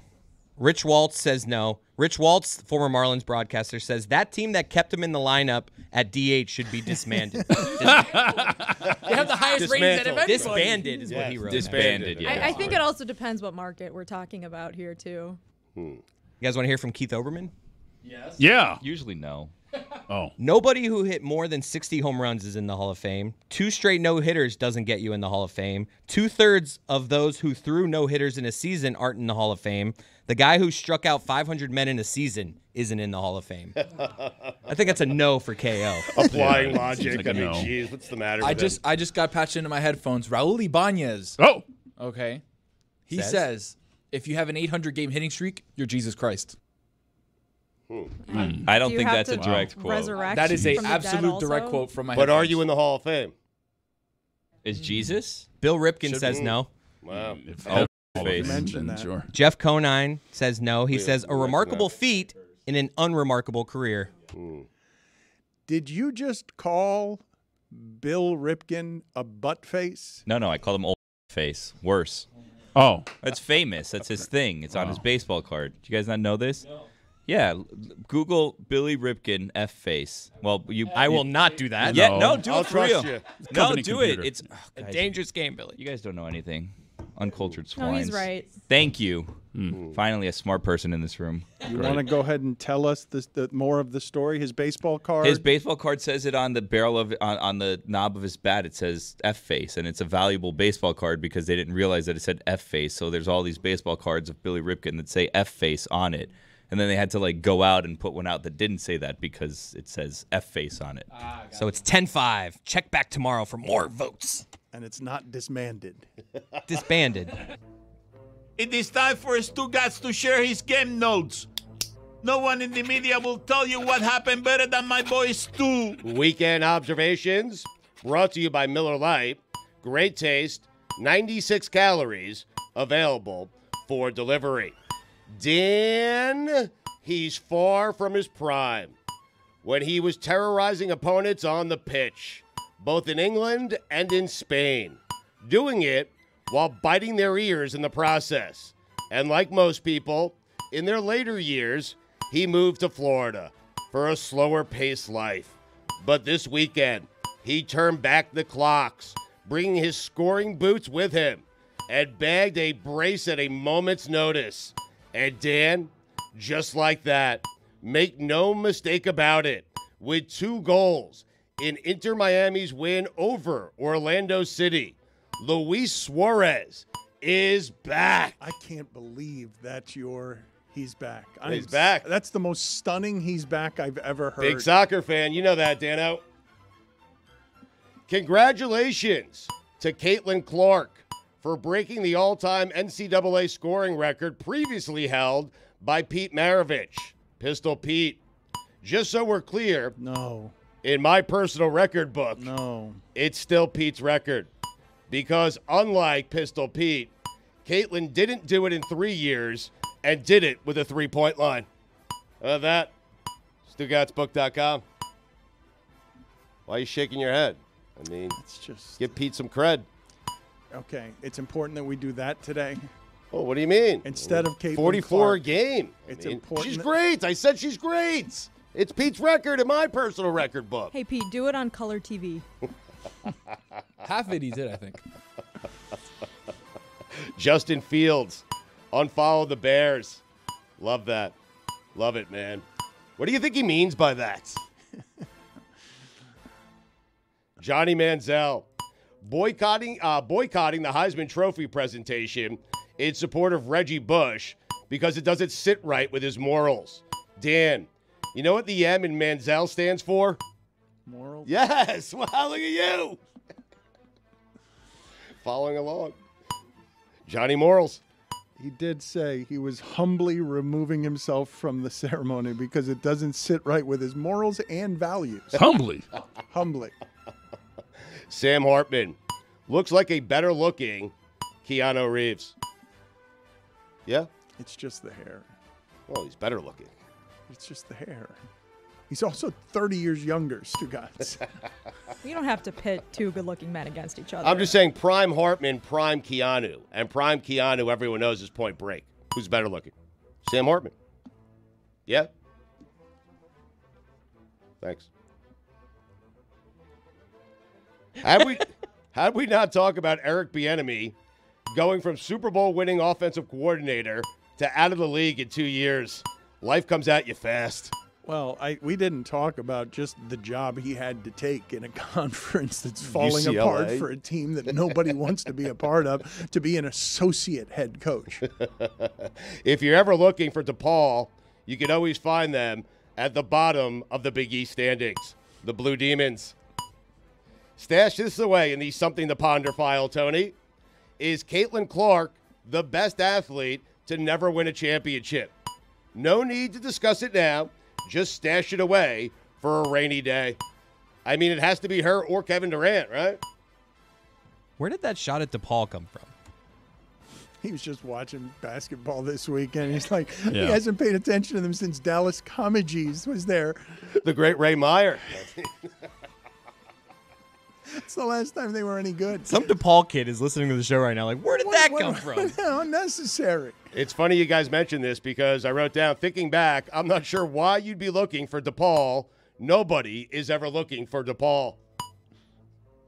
Chicago. Is Really looking for don't know DePaul? that? It's in one of those I states that Dan thinks is one state. The Blue Demons. Mm-hmm. Thank you, Steve Martin. Sauce Gardner, in fairness to McCole Hardman, the Jets' offensive game plan isn't the most difficult code to crack. First down, rush for 3 yards. Second down, rush for -5 yards.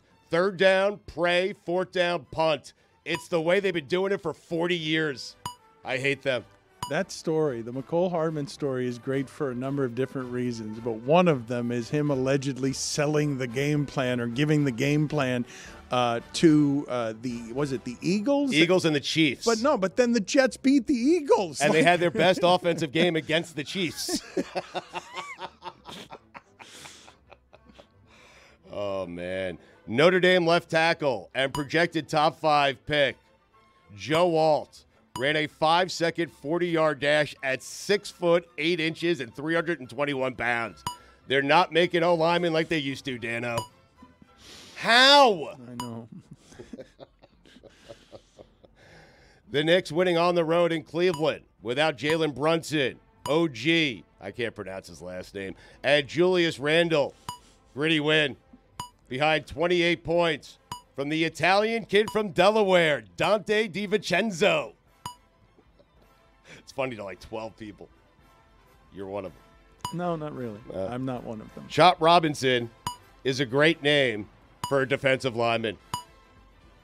Top 10 for me. Like, he's got to go in the top 10 just because of his name. It's great, Chop.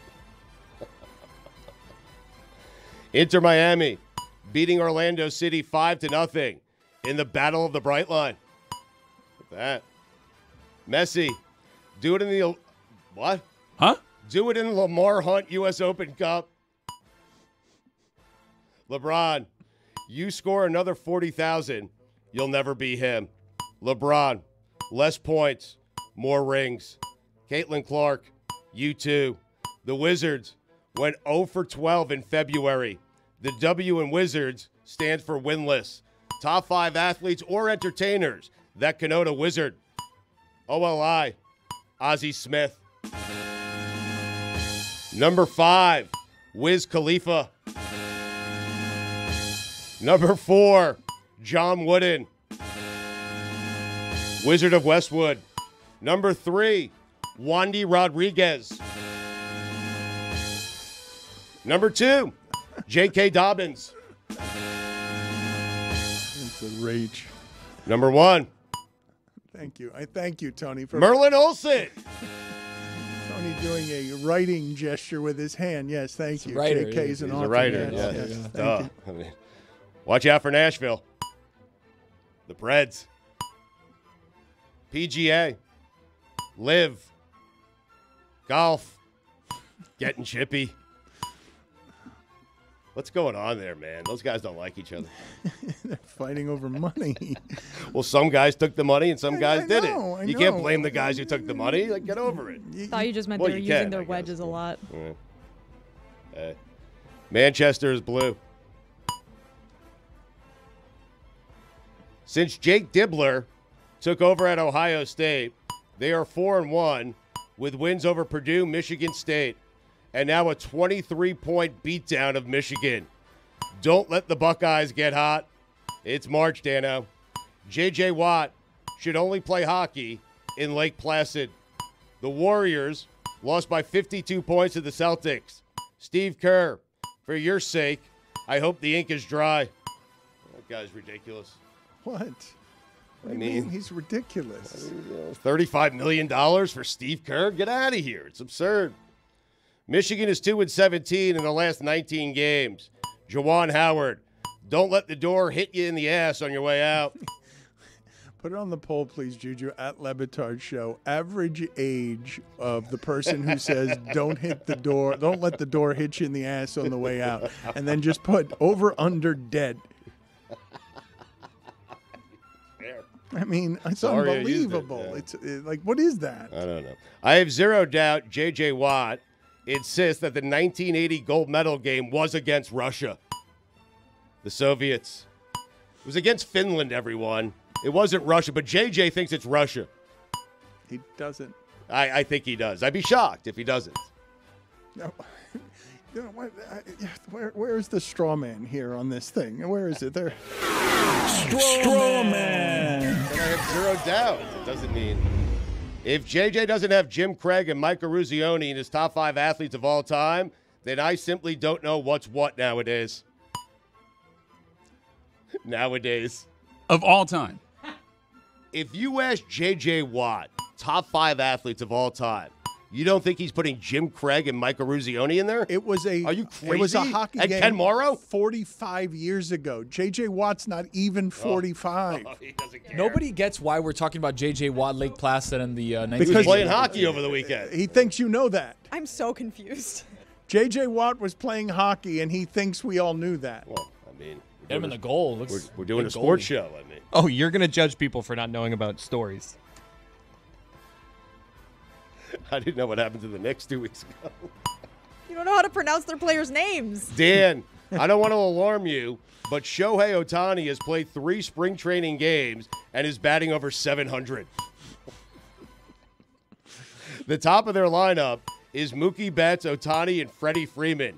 4 MVPs between 3 hitters. How did Rob Manfred allow this?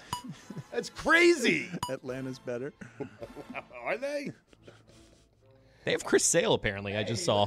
What? Braves have Chris Sale. No way. Yep. He's still around, huh? It's a bad contract. Good for him, That though. sucks. Really? Yeah, he had an injury in Boston. Mm-hmm. Get him out there. Xavier Worthy broke the 40-yard dash record running a 4.21 at the Combine. Fast. That's all I got. Really?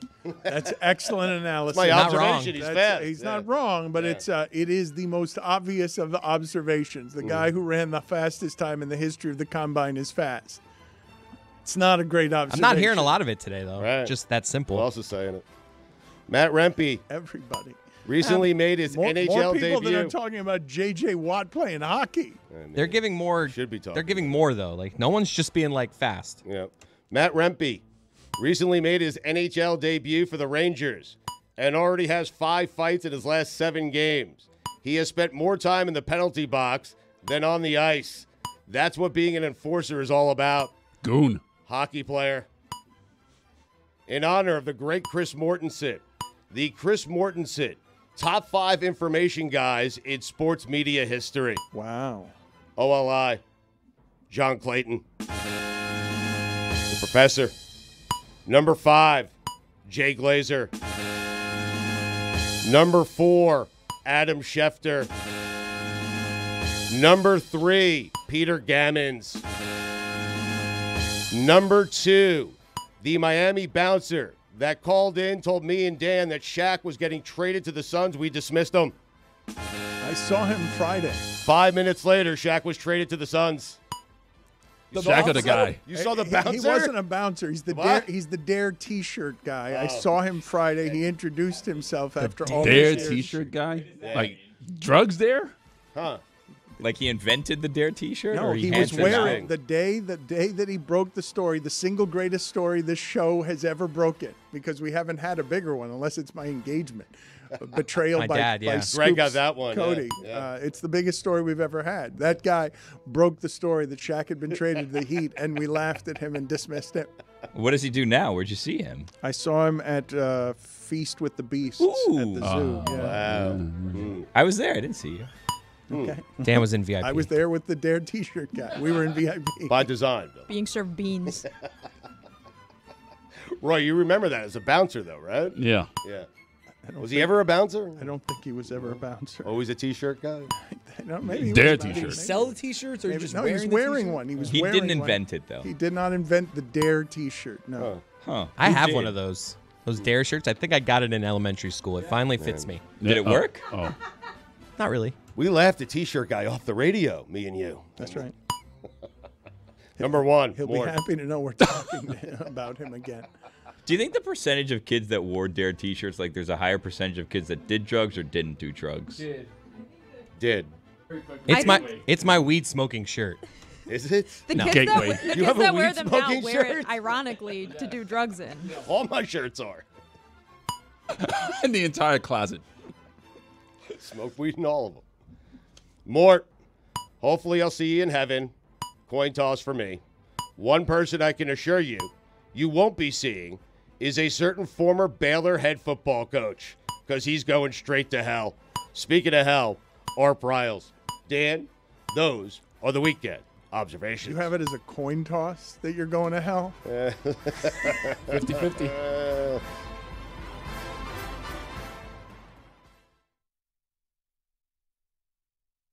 We will bring in Jamel Hill in a second, but our Iowa correspondent, who's not even working today, is insisting on coming in here and cheerleading. I think she might have some objections to some of the opinions you've had today. What? I Oh, heard God. you, I What heard did I you say? during the break saying we have not reached equality until I can say Caitlin Clark's a choker for not winning a championship. Am I wrong? Lucy, that's right. That's where he started. That's where he started today. We will get to Jamel in a second, but do we have imaging? We've got imaging. You think? Well, he told me he had imaging. Lucy Rodine, Iowa correspondent. Have at it, Lucy. Tell us all of your thoughts from yesterday. Yesterday was maybe my favorite moment of like my all-time Iowa fandom. And I know you're thinking, Lucy, you're an Iowa fan. There aren't that many moments. And that might be true. But yesterday was still so high on the list. Just when it started off college game day, you see the crowd. They all have their women's basketball lives here shirts. You're like, oh my God. Maya Mort comes out. Caitlin Clark screams. It was the best moment of my entire life. She was so happy. She was so pure. Then for her to go out, break the all-time NCAA scoring record. All time. I know there's conversations about NAIA and D2 scores that have scored more than Caitlin. That's not the point of this right now. The point is that Caitlin Clark came in. They beat the crap out of Ohio State. I feel like the score was closer than it actually was. If Iowa plays like that, if Hannah Stolke plays like that, if we see Sydney Folter keep that going, Iowa will win the national championship. We're going to win. We're going to win. Stu, you won't be able to say that anymore because we're going to win. I hope I never have to say it again, to be honest with you. A technical free throw is not the way to do that. Well, she was a little off in the first half. She was trying to do a little too much. Caitlin, she got a little yippy. You saw this ahead of the Kelsey Plum record. You could see that Caitlin was kind of in her head about it. Once, I didn't like the technical free throw, and I also don't think that should have been a technical. However, it doesn't matter. Who cares? Iowa won. She went off, had a great game. Not even her best. I was like, oh, she probably left 15 out there. Still had over 30. That's my girl. I'm so proud of her. How you do it absolutely matters. I'm with Dan on this. I would have missed the tech. I would have. I mean, you would have missed it on Get purpose. in a more traditional way, flashy way. Yeah. Oh, bull. Get out of here. I think it works because she broke Kelsey Plum's record on that like insane logo 3. She already had that moment. And I hope that Caitlin said, I don't care about the record. I just care about getting the win. And that's why she made her free throws, because she's a team player. How hard was it for Travis Scott to get to that game physically between snow, airports, and travel? Well, I don't know if you've heard about global warming, so it was 60 degrees there. So it was lovely. He was able to get there quite easily. Iowa actually has an airport very close by that's not like impossible to fly into. So he probably had a little private jet land in the Cedar Rapids or Iowa City Airport. He came Or in. Indianapolis. Or not Indianapolis. Oh, It's just 7 Dan's hours bad. away. It's 7 hours away. They also, by the way, ESPN like 4 times called Iowa State and put up Iowa State graphics. That pissed me off. That was not cool. What other thoughts do you have before we give the floor over to Jamel? We just wanted to get you to celebrate for a few minutes. This is such a cool moment. And as an Iowa fan, as a diehard Caitlin Clark fan, like, just take it in. Enjoy it. I've been watching her for 4 years at Iowa. I remember when she committed to Iowa. It still doesn't, like, I'm not used to it. Every time she shoots one of those crazy logo 3s, I'm like, why are you doing that? Every single time that I see her vision, I'm like, we're watching one of the greatest to ever do it. We should just enjoy it. We should be there. We should live in the moment. And you know what? Hannah Stuelke, shout out to you. You don't get the praise you deserve, and Iowa will win the national championship if she can continue this. It's all about Hannah. Oh, and look, I got my shirt. Lucy Rodine, Iowa correspondent. Thank you, Lucy. We appreciate the time. We will not read any of the criticisms that say there's no three-point line or shot clock when Pete played and he used a larger basketball. But How is that Caitlin's fault? What does that have to do with her? What's she supposed to do about that? I ran the math really quick. It looks like at 19.9 three-point line, Pete would have shot 13 three-pointers a game and averaged 57 points per game. Okay, we don't want to do that. Get out of here. He did that outside the imaging. Get out of here. Lucy, good talking to you. Thank you. We'll see you later this week. Iowa's going to win the Natty. Everybody write it down. Put money on it. Lucy Rodine, Iowa correspondent. Yeah, you mentioned that. Thank you. Jamel, what are your thoughts here? Because it is quite the phenomenon. It is a fairly, you've spent a lifetime covering sports. We haven't seen anything like this before. No, we haven't. But let me just say real quick, God bless you, Lucy. God bless you. Don't let this industry take this unbridled enthusiasm that you feel right now. How you feel right now witnessing this as a student journalist, like keep this feeling with you forever, because they will try to destroy it. They will try to beat you down. Keep it, Lucy. Keep it. Anyway. Just thought I should. No, you're so right. No, she's wrong. She's not a student journalist. She's a professional. But she's got the enthusiasm.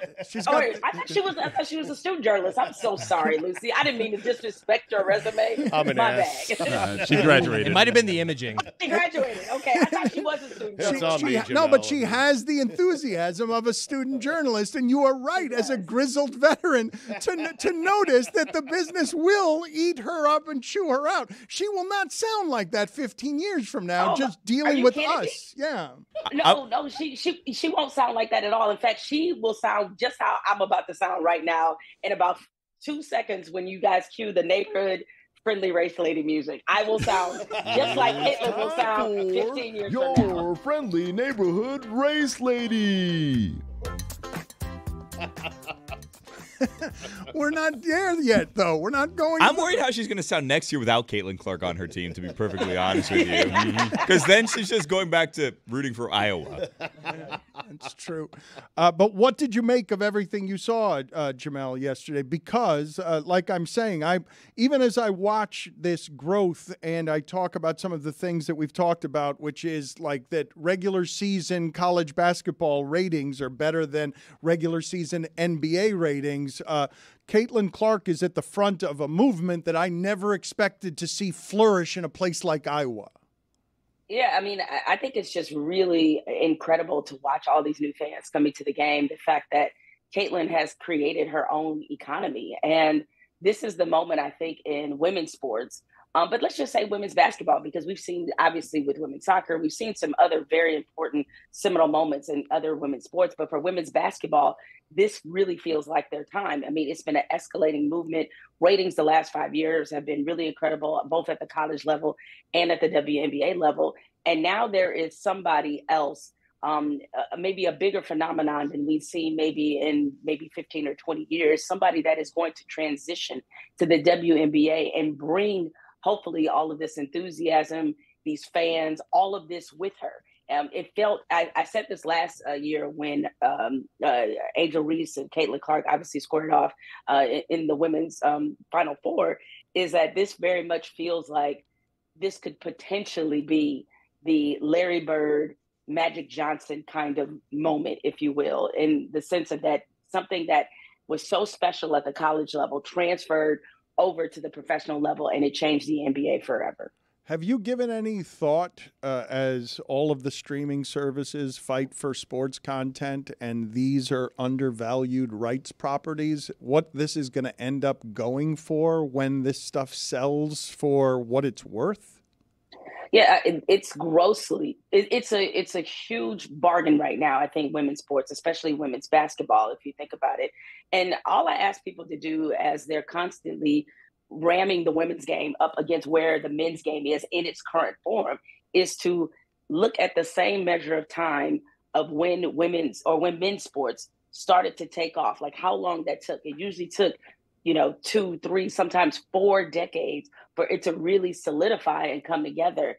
And I think this is what you're starting to see the evolution of now, all the hard work, the fact that a lot of these women had been in this game and been committed to this game when there wasn't the type of payoff that you're seeing Caitlin Clark have now. There was something, even though this was a great moment, Dan, I have to be honest, there was one small bit of it that was sad. And this is where the conversation takes a turn. I saw something that Lynette Woodard said. Now, Lynette Woodard, one of the greatest players in women's history. And when she played in college, it was still under the AIAW, which was the governing body for women's sports before the NCAA began to include women's sports. So quick history lesson, everybody. Not until the early 80s did the NCAA actually include women's sports. So they had their own separate governing body, of which Lynette Woodard had the record for a large school, the scoring record for a large school. And she said that if it wasn't for Caitlin Clark, people wouldn't remember her. And that made me really sad. And because the unfortunate downside, if you want to call it that, to Caitlin Clark's success, she's so great. She deserves all this attention. The Nike ad was phenomenal. But it also makes you understand the erasure that has happened in this game. And Lynette Woodard, again, I said she holds the large school scoring record. Pearl Moore actually holds the lower school scoring record for the AIAW, which was 4,061 points. None of these scoring records are included with the NCAA. And that's the shame of it, is that they didn't transfer over the scoring records. And I'm not saying that that diminishes in any way what kind of player and what kind of performer and what kind of talent that Caitlin Clark is. But when people are talking about who she's doing this on the shoulders of, a lot of it is Black women whose, frankly, legacies have been erased.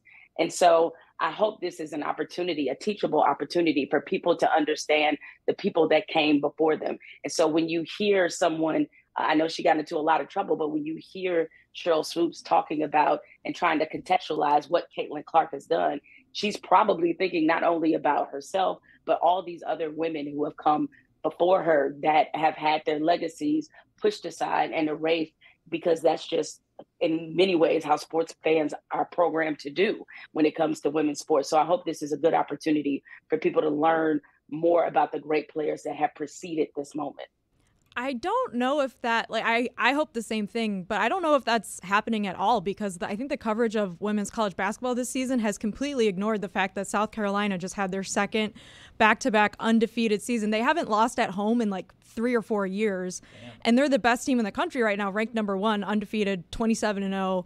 haven't lost an SEC regular game in years. And like, I feel like they're getting no national attention. And I think part of it has to do with the fact that we, as a entire like sports media industry, don't cover women's sports very well to begin with. And also the jobs keep shrinking more and more too. But I'm wondering, Jamel, how you feel about that and the fact that like, it feels like, yes, we're talking about women's basketball more, but it's mostly just Caitlin Clark in Iowa. Well, if you recall, and I'm so glad that you brought that up. If you recall a couple years ago, Paige Beckers, the obviously outstanding player for UConn, she gave her SB speech because I think she was awarded Female Athlete of the Year. During her speech, she made a point to recognize the fact that the entire sport, and even the sport in the moment of where it was in that particular time, was a sport that was built off the contributions and the effort and the commitment of Black women. That's not to diminish what white women have done. I have had these conversations with Black women who have played basketball, who currently play basketball, and with some who coach basketball, and they don't begrudge. And I don't want to collectively speak for all of them, but one thing that we have certainly talked about in the last few years is how there are certain machines that get behind certain players and not others. Like, you wouldn't know, looking in many ways at women's basketball, to know that A'ja Wilson is probably the best player in the world. And you probably wouldn't know that. And you look at her success, you can now add a New York Times bestselling author to it. But these machines, I have to be honest, a lot of times, not saying it's strictly the time, a lot of times they do follow, white players. And there is this worry and this concern that a lot of the phenomenon is being built specifically around certain faces for certain reasons. And so that's why Paige Beckers, her speech a couple years ago, was very meaningful, and it meant a lot to a lot of the players who are playing in the game who see this kind of happen. And I get it with Caitlin Clark. I mean, living in Iowa, playing for a university that traditionally has not had some of the other success. It's an underdog story. It's a middle America story. And she is playing the game in a way we have never seen a woman play the game that represents where we are in the modern form of basketball. She's Steph Curry in so many ways. And while there is this phenomenon there and swirling and bubbling and creating this tornado of events, I think it is I don't think it diminishes or takes away from her success at all to say, wait a minute, how did we get here? And what does this really mean? Not just for Caitlin Clark, but for all players. When you mention the history, though, you mentioned Magic and Larry's whiteness helped all of that become what it was. Like, those games were on tape delay before, finals games were on tape delay before we had a white guy and a black guy fighting for stardom, right? Because what Jessica's mentioning is true, but it's so much, in that sport, we gravitate toward the stars more than the teams. Yeah, I mean, and you're right, Dan. I mean, that was part of what it was. It's like you had white guy from Indiana against a black guy from Michigan. And even though Lansing is the capital of Michigan, but it is a smallish town, maybe not as small as where Larry Bird grew up.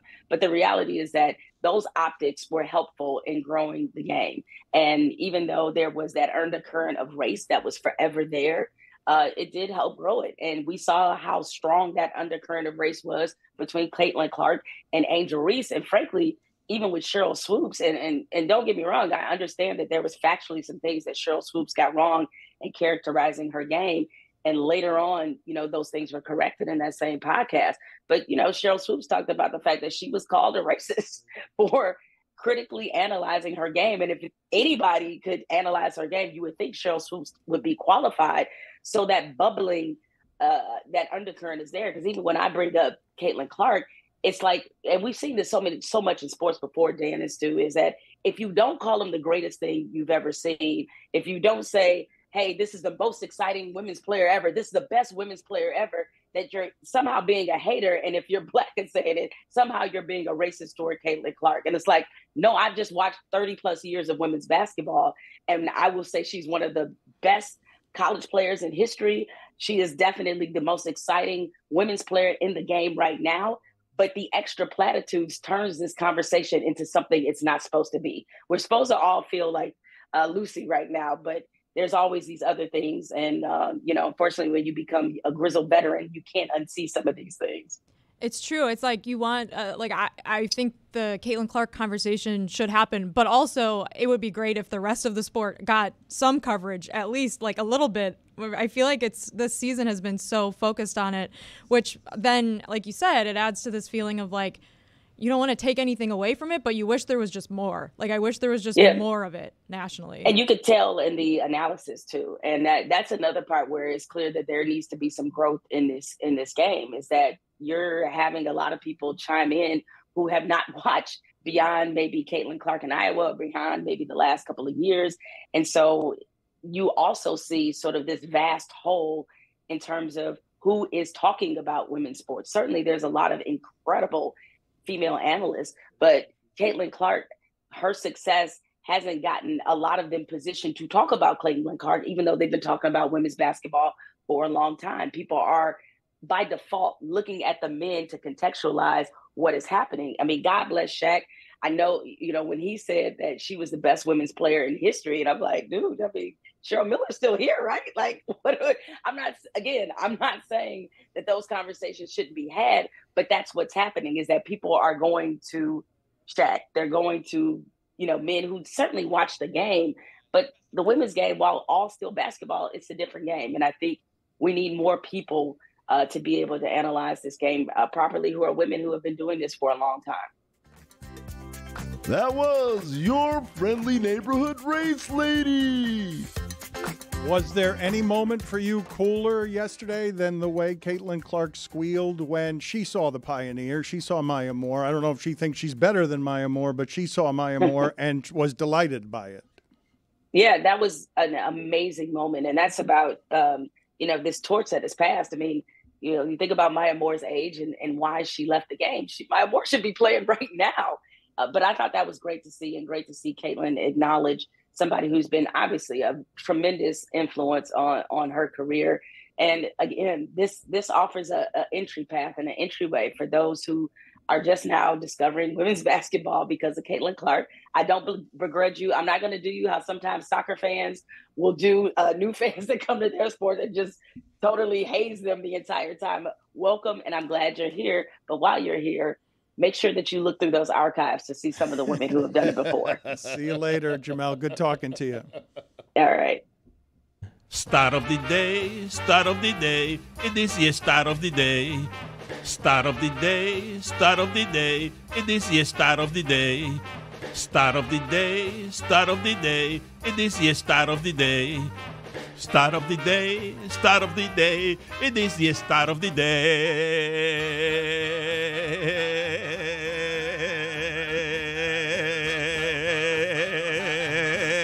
Today's stat of the day is brought to you by Venmo and PayPal.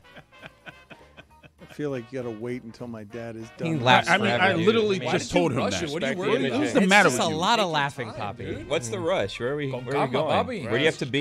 Tradition. Cógelo suave. Eh? Billy, this stat of the day is for you. Cameron Maben. Ooh. Former. It's a name that just makes you laugh. I mean, former Or Marlin. that's it. Has hit home runs in 3 different decades for the Tigers.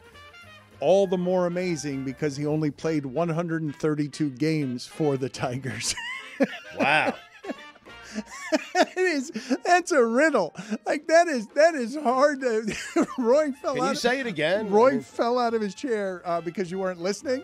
Well, we're all confused a bit. Jess had the same look I had. No, he played for the Tigers 3 different times in 3 different decades, right? Okay. Yes. Or he played for them 2 times at the turnover of one of the decades. Like he was still on the team, Carryover. like in whatever 1999. I don't know. No, that's not how it happened. Is it 3? Is it 3 different Tigers?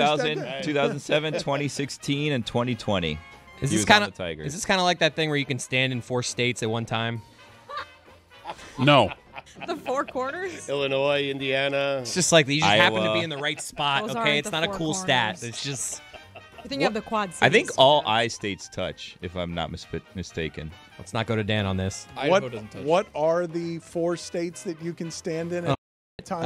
I think Utah, Colorado, Arizona, New Mexico. I think something like that.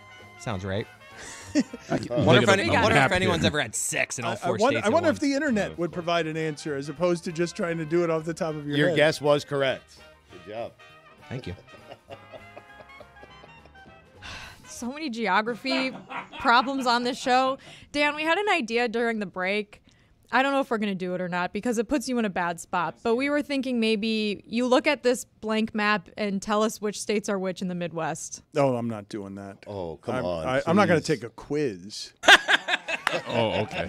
I'm terrible at geography. I'm really bad Okay, just at tell it. us which one's Iowa then. The world's geography. It's one of those in the middle. Yeah. Des Moines is the capital. Nailed it. That's all I know. Oh, you know the capital. That's Okay, all I great. got. I don't have the capitals. I'm okay on, but geography in general. So, Tony, truly show me terrible. where Iowa and Indiana touch.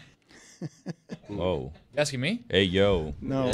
Look here. Here's the thing. Indiana. So Michigan is obviously the glove, right, and stands over to the other side. The glove. Indiana is right underneath that. Illinois glove. to the left of that. Right. Mm-hmm.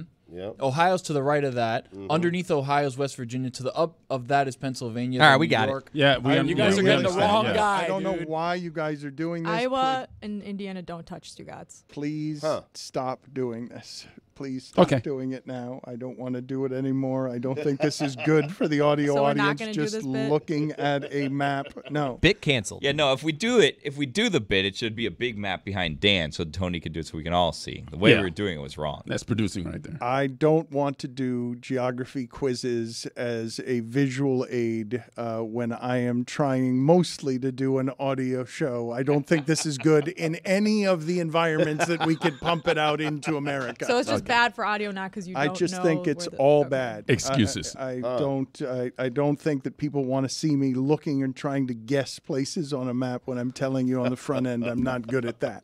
So you admit they're guesses. That's why they want to see it. What do you have me admitting? That they're guesses. You don't actually know. I feel like I'm flying a little too close. I'll put myself in the penalty box. Oh, whoa! Wow. Let's move on. Cameron Maben was on a lot of teams, huh? Yeah. Like every other season, he was on a new team. It's because he wasn't good. That's part of it. Well, I mean, can you say someone's not good if they were in the major leagues for 14 years? That's a fair question to ask. Ooh, I like this. Who's the worst player to have a long career in MLB history? No, we've got to find worse than Maben. I remember we talked about it one time with Emilio Bonifacio saying he wasn't good, and then we looked it up and it was like, he was in the majors for like 14 seasons also. I feel like in Major League Baseball, you got to be just good enough. Because if you're looking for like that bench player or whatever, it's like, oh, he was on the Cubs last year? Yeah, we'll give him a shot. Just good enough to stick around. Right? Yeah. Billy wants very badly to be someone who's good enough to be by name in a video game of some sort. Sort of. I want to be a scab player for the college football game. Because there's this discussion over NIL whether you should be playing college football players, how much should you be paying them, and who's going to hold out, or the good player's going to hold out, because $600 doesn't seem like a lot of money, right? And I'm here to say, look, if Caleb Williams doesn't want to be the quarterback for USC, Billy Gill will be. Like, I am here. You can use my name, image, and likeness for a fee, a smaller fee, but you can use it, and I'm happy to be there to be one of these star football players that doesn't want to be in the video game. More than happy to be that player. I'll go with Billy if I can get an advanced copy of the game so I get it before everybody else. You can keep the money, just give me the game early.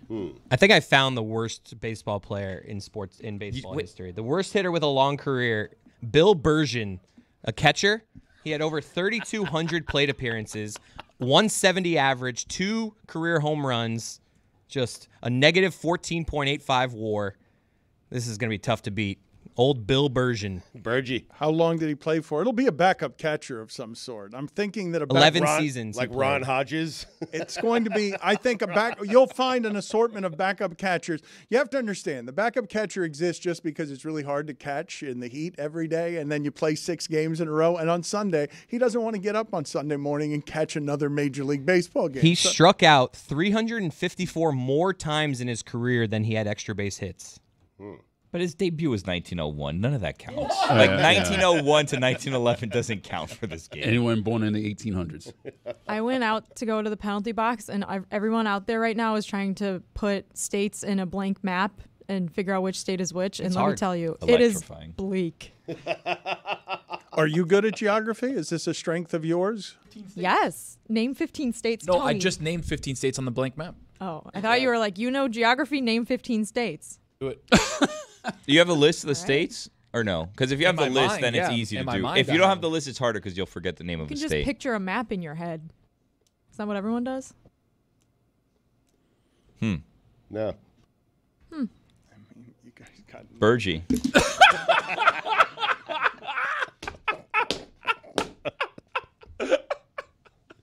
I'm very happy that we've got this guy, Stugotz. This guy is what March Madness is all about. That's right. He's the sophomore center for the Indiana State Sycamores. They are leading the Missouri Valley Conference. We hope to see him in the tournament later this month because of this guy. Robbie Avila is, I pronounce that with a Latin flourish. Are you Hispanic? Do you have Hispanic origin?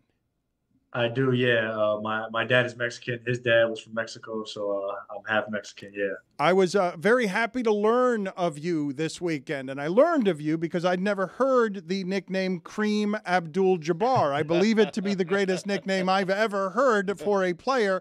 What is the history of this? Have you heard it before? Did you realize that you were going viral all weekend because people were discovering you? Yeah, no, ever since I started, blowing up a little bit on social medias, you put the goggles to what Kareem had, and, it's been a lot of fun. I've gotten a couple of nicknames.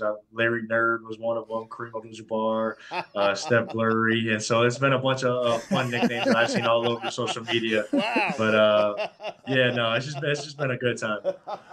Can you tell us about your rise and your story? How often do you get underestimated because of the goggles?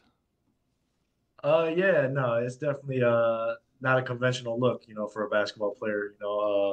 It's kind of just something you don't see too often anymore. And so, like you said, I get underestimated a little bit. I shock guys with how I play on the court, but I don't really let that affect me. I kind of just go ahead and play my game no matter what. I'm just gonna kind of let my game do the talking. If you want to underestimate me, then I wish you luck, and that's all I got to say for y'all. That's it. Is there a story behind the goggles? Is there a reason you're wearing goggles? So it's really just all a vision thing. Originally, I started playing football when I was younger, and I couldn't wear glasses; they would have broke instantly. And so my mom invested in a pair of goggles. And so I kind of just started wearing that ever since. Once I started playing basketball, I just kept wearing that. And in high school, I thought about going to contacts. And so I tried them out real quick, but I couldn't really, get it down. And then my brother came to me. He told me, he's like, hey, you're not you without your goggles. And so you can't get contacts. And so that's kind of how I just kind of stuck with him, And so he kind of helped me, it's kind of part of my brand now. And so that's just really how I'm going to start wearing the goggles, and I'm going to continue to wear them. Which of the nicknames do you like best? Which is your favorite? See, my personal favorite, my favorite music artist is Rob Wave. And so I got one earlier in the year, Rob Wave. And so that's always going to be my favorite. But I do like the Kareem Abdul-Jabbar too. Can you tell us, because one of the reasons I imagine that you get underestimated is it's a Jokic type game, right? It's a little bit, we don't expect it to be high above the rim. And so when you can do things that don't seem like they're as fast as others, but you're going 23 points on 80% shooting, 35 points, 8 boards, 5 assists, 22 points on 66% shooting, 15 points, 30 points. Those are your last 5 games. You're averaging 25 points a game. Obviously, you're a menace. Yeah, no. Obviously, I think everybody knows I'm not the quickest guy, or I don't jump the highest, but I think being able to use my skills and my basketball IQ, just being able to see the game and read it in different ways that some other people that can't do it like that, I think it kind of makes up for my lack of athleticism. So being able to play the game at my own pace, not letting guys speed me up, or being under pressure, just kind of doing it myself, the calm pace that I do it at, I think kind of helps me attack defenses with guys that are quicker or jump higher than me. What kind of offers did you have coming out of high school? How much of this afflicted even the people offering scholarships because they didn't see in you perhaps what you saw in you? Yeah, a lot of my looks out of high school came from a lot of the Missouri Valley teams, Northern Iowa, Southern Illinois.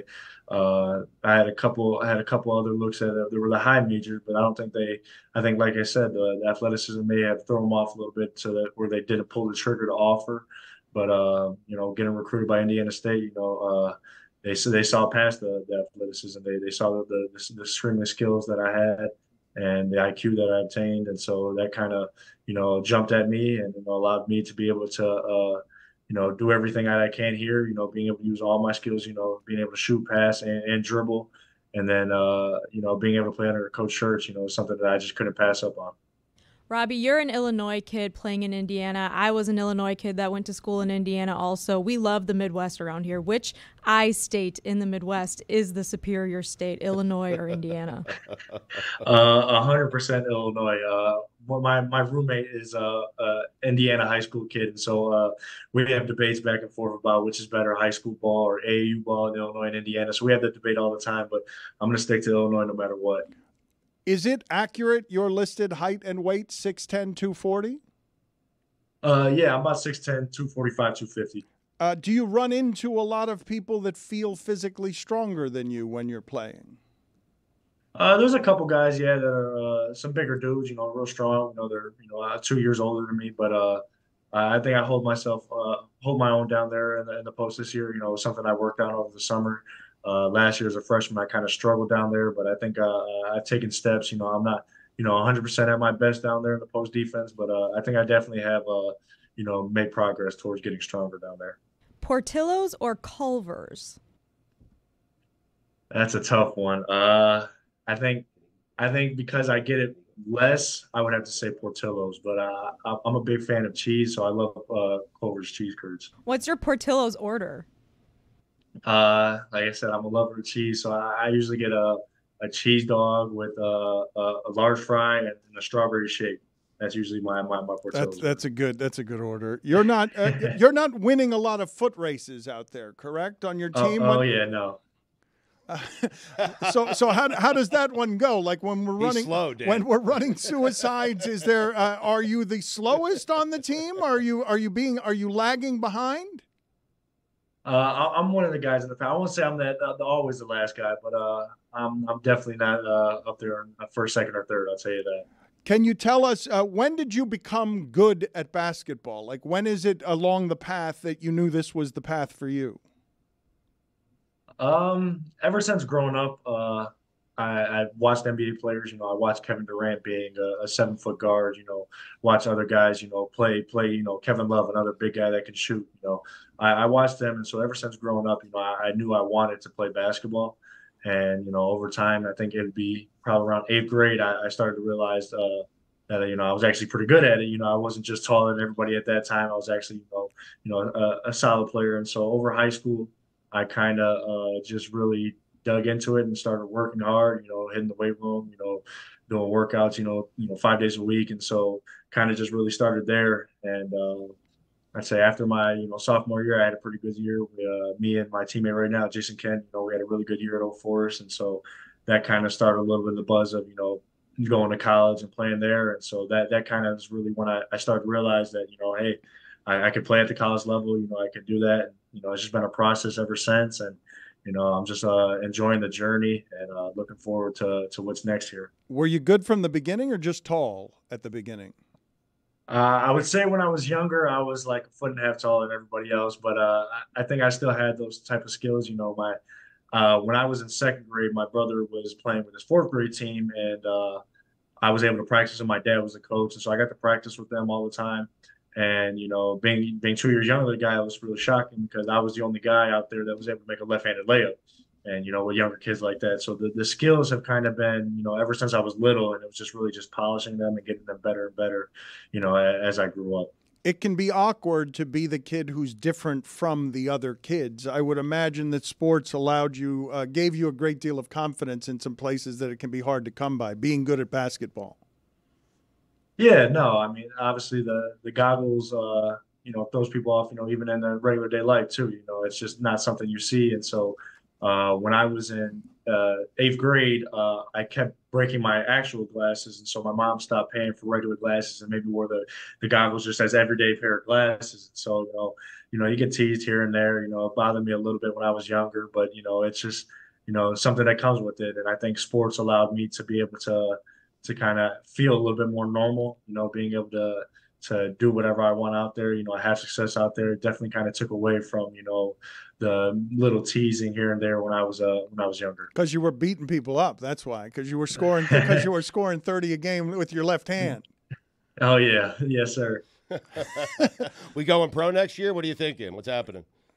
I haven't decided none of that just yet. I'm ready. I'm focused on winning more championships here. All right, More. very good. Do you have a top 5 list for him, Stugotz? Top 5 begoggled athletes of all time? I do have a top 5. I think Tony has one as well, right? Both of you have a top 5? I've got a basketball specific top 5. Yeah. His is athletes of all time. Yes, All right, yes. let's have yours first, Tony, and let's have Robbie check this out and see whether he agrees or disagrees. We'll check in with you at the end of this, Robbie. Number 5, Tony. Number 5, Robbie Avila. Oh wow! All right, congratulations. I mean, he's big smoothie down there. That's the thing. That's what you don't get, Dan. When you're watching his highlights, he's Euro stepping. He's moving in a way that smaller guys Dishing the move. rock. Dishing the rock. Respectfully, how many of his highlights did you see before this weekend? A ton. He's been good for the last 2 years, Billy. Jeez. Number 4, James Worthy. Big game, James. Big game, James. Yeah. Good of Billy to always be there for you, Tony. Number 3. He doesn't watch basketball. Real hoopers know he does not watch basketball whatsoever. Number 3, Amari Stoudemire stat. Now, he wore the Oakleys, which I still put in the goggle category, but he revolutionized. Like, when he put the Oakleys on, game over. Number 2. Number 2, Hakeem the Dream. That's a good list. Number 1. For a short time. Yes. He could never be number 1 because Cup of number coffee. 1, the GOAT, Kareem Abdul-Jabbar. Oh, no Kurt Rambis on there. How's that list? Wow. How's that list overall for you, Robbie? Anything that needs to go in it? Anything that needs to get taken out? That's a pretty solid list there. You can't argue. I think maybe I would switch James Worthy and Stoudemire. Not you, though. Not you. No, I can't argue. No, I gotta say He revolutionized the game though with the Oakleys. If you wore Oakleys, I might have to drop you down too. Maybe 2, 3. Who knows?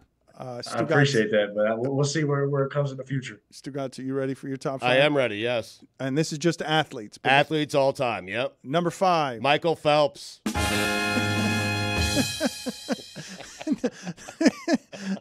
Number 4. Eric Dickerson. That's a good list. That's good. Number 3. Katie Ledecky. Number 2. Robbie. Oh, really? Oh, yeah. Changed it, yeah. and number 1. Chris Sabo. Good list. Good list. Good list. It's a good list. It's a good list. Robbie, thank you for being on with us. We appreciate it, sir. No, thank you guys for having us. It was a lot of fun. Thank you, Robbie. Steph Blurry is funny. I read recently, Stugotz, that Walmart has, I believe the number was, can you guys look this up for me because I don't actually want to get it wrong, but has about $2 or $3 billion a year sort of set aside for the idea that people are going to steal things and there's going to be all manner of credit card fraud when it comes to the purchasing of things. The number was a number so high that I was startled by it. And I got to thinking about it the other day because all around my street, because Jeff Bezos has gotten ahead of everyone else in terms of being able to get you things quickly, I'm often seeing just in the street packages that are left. And you can't do that in Miami. And I got to imagine that it's happening all the time in New York where packages are just left somewhere outside and an inordinate amount of packages have to be being stolen because Bezos has revolutionized how quickly you can get things, and people have become addicted to the convenience of, I don't have to go anywhere. I can just order something online and it'll get delivered. I'm not kidding you. The other day I was walking my dog at 5:30 in the morning, and 2 different Amazon delivery men walked right past me to the hotel going past me at 5:30 in the morning because they're working all the time. They're overworked. They're you've got conversations going on all over the place talking about the unionization of Amazon employees because they have to like pee in their cars and stuff, and they're parking in the middle of the street because there's not parking anywhere. And I just think that the need for this has become so strong, the demand, that it's impossible, no matter how revolutionary Bezos is, to keep up with the supply without having like a bunch of extraneous spillage all over the place. How much do you imagine in Miami people are stealing? Because the other day I had to go downstairs and get kitty litter that an Amazon driver, nobody's going to steal kitty litter, but had just left on Ocean Drive, had just left it outside because they couldn't get into the building because it was too early in the morning. And I don't think that's that uncommon. So what do you imagine is the amount of thievery going on there, or the budget that Amazon has for that kind of thievery?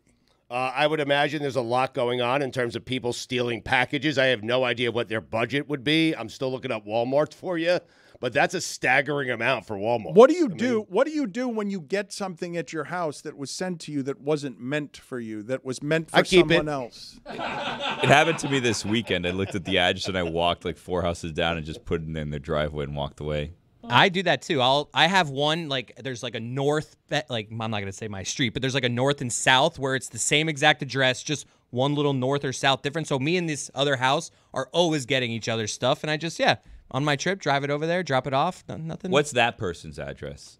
I won't say it. Oh. Not surprising at all that Stugotz would make no effort whatsoever to get that package. I don't to the believe right him. place. I think he was doing a thing. I think you deliver. Depends how far the walk is. You think Stugotz is going out of his way? I think he tells Abby, like, Abby, someone's got to bring this. Abby's telling me. Are you kidding me? I feel like the amount of Ring cameras that there are in the world now, we've seen these things become more prevalent because on Only in Date or on any of these websites or IGs, oh, you'll get your ass kicked. Like, you'll have the people's Ring cam being like, oh, look, this guy just came and stole 8 packages of mine. Does he drives a blue Chevy Tahoe? Like, let's go get him. There have to be people wandering around just following Amazon trucks and looking for there has to be a crime syndicate of just stealing packages. I love a syndicate. 1,000%. 1,000%. But they are relying on these cams outside of our front doors to protect that, I believe, right? That has to be their argument. Good. It can't be good. That just can't be good. The cams don't do anything. That you just see the guy walk away with your package. You're like, oh, I'm at work. I can't do anything. Oh, no, but there are all sorts of videos, though, of people getting their ass kicked and getting caught right in the middle of trying to steal that at the wrong house. You don't want to do that at the wrong house. You can do it at Stugotz's house. There aren't going to be any consequences other than him yelling at you from the other side of the door. I'm not running after you. It's kind of a crazy game, right? Like, because most of the boxes are unmarked, so you're just stealing a box, not knowing what's in there. So it's like a secret Santa, except you're like the Grinch, like a secret Grinch almost. Like you're going just stealing random things, and then you surprise yourself with what you stole that day. Oh, it's Kleenex. Okay. That sucks. Latex gloves. I wanted jewelry. I don't need this. Drapes. Drapes. I like the idea of the criminals getting upset at the people that order. Like, really? You couldn't go to the store for this? What do you need Twizzlers for? Dan, I can't find the number that you're saying, but according to a quick Google search, Walmart claims that they lose $3 billion to theft every year, but they earn over $600 billion per year. So, The idea of $3 billion as minor inconvenience spillage. It's a lot of Kleenex. It seems like they just chalk it up. Like, yep, people are going to steal. Yeah, like, they're not even worried about, like, it's preventing. exactly It's what just, they I mean, I'm do. sure they have prevention, but it's just like, yep, we're going to lose $3 billion. That's Anytime that I've gotten one of my cards like stolen or they ripped the number off on like a gas station or whatever, they always go to Walmart and buy a ton at Walmart. And I'm just like, Does this happen to you a lot? It used to happen back in the day a lot more before the scanners and all that stuff. But yeah. I'm pretty sure that the reason that credit card interest rates are as high as they are is because they have to account for the amount of credit card fraud that there is. I don't think that those numbers would be as high as they are. And good Lord, there are a lot of people in our audience who have been swallowed by what a grift that credit card interest rate. They're also thing preying is. on the poor, too. I mean, Yeah. if you're going to be honest. Like, That too. you know you're going to put it on credit. You're not going to pay it back. I can charge you a boatload of 25%. Exactly. 29%. Interest, yeah. But I think a great deal of the reason that those numbers are so high is because they have to compensate for the number of people partaking in Stugotzian fraud all over the place. Stugotzian? I mean, what? It's unfair. StugotzBook.com, everyone. I feel like if we $29.99. went to Stugotz's house right now, we would find drapes that had been stolen from a neighbor's I don't know package. any of it. I mean, Drapes. it's all Hanging from my next to the neighbor. window. What a random thing to order, boy. My neighbor would have such a nice house. We need a new drapes. What is the laziest thing you have ever ordered? Like, what is the thing that you have ordered for 45 cents that costs more in gas and delivery and boxes and environmental damage than it did because you just didn't want to be bothered to walk to a convenience store to do it? I've ordered specialized salt before. Wow. Celtic salt. Yeah, really good stuff. Himalaya? No, not Himalayan, Celtic. The difference. Which way I had to get it. Stugotz and I were laughing during the break at the idea of Abby accidentally inviting a neighbor over, and then the neighbor comes over and then sees like 7 things in the house. Those are my drapes. Stugotz just kept for himself. Really into the drapes, Roy. Yeah. What did the Beautifying the drapes house. look like that you bought? They're white. That's pretty much it. We need to beautify the house. White drapes. That's what. Yeah. It is a funny visual. Yes. Neighbor walking. Hey, Yes. I ordered that cast iron skillet. That's my lampshade. Abby offering up tea in what are clearly. Is Stugotz in a Skims bodysuit? I saw over the weekend, and I wanted to ask you guys about this because when it comes to Drewski, for example, and I'm imagining Stugotz has no idea who this is or what he does, but Drewski has gone mainstream. Not Brewski. In commercials and otherwise. He has gone mainstream after being internet famous first. And I told you this the other day when Shane Gillis hosted Saturday Night Live. He said to the Saturday Night Live audience, most of you probably don't know who I am because we are at an intersection culturally. And I don't think that the people listening to this necessarily realize what the numbers show, Stugotz, on just how much young people are consuming of the internet. It's a lot more than older people. There's an addiction. There is something happening with young people. There's a happiness problem as well because of how connected they are to the internet. But it became obvious to me when Shane Gillis is talking to the Saturday Night Live crowd, the audience, and he is saying, you don't know who I am, and then he is courtside at a Warriors game, and it's clear he doesn't expect Steph Curry to know who he is. And when Steph Curry sees him, you see the delight on Shane Gillis's face because like, oh, okay, this person knows me. And the thing that I wanted to ask the group was, when it comes to internet famous versus mainstream famous, we still have a huge disconnect between what those two things are. When I watch the Celebrity All-Star Game, I don't know who any of those influencers are, but who's right on the line? Because Drewski's crossed over, has he not? He is not a person who's just internet famous right now, but he is someone who got almost all of his fame through the merit of I'm going to be funnier than people on the internet. And you've got a whole lot of content creators, Stugotz. It's become a crazy proliferation because everyone has seen the amount of money that there is around being popular on YouTube. And there's just a revenue stream for people who aren't otherwise famous, but have a connection point with people that isn't accrued in what were the previous ways on how it is you got to influence and popularity. And I'm not just talking about influencers, though them too.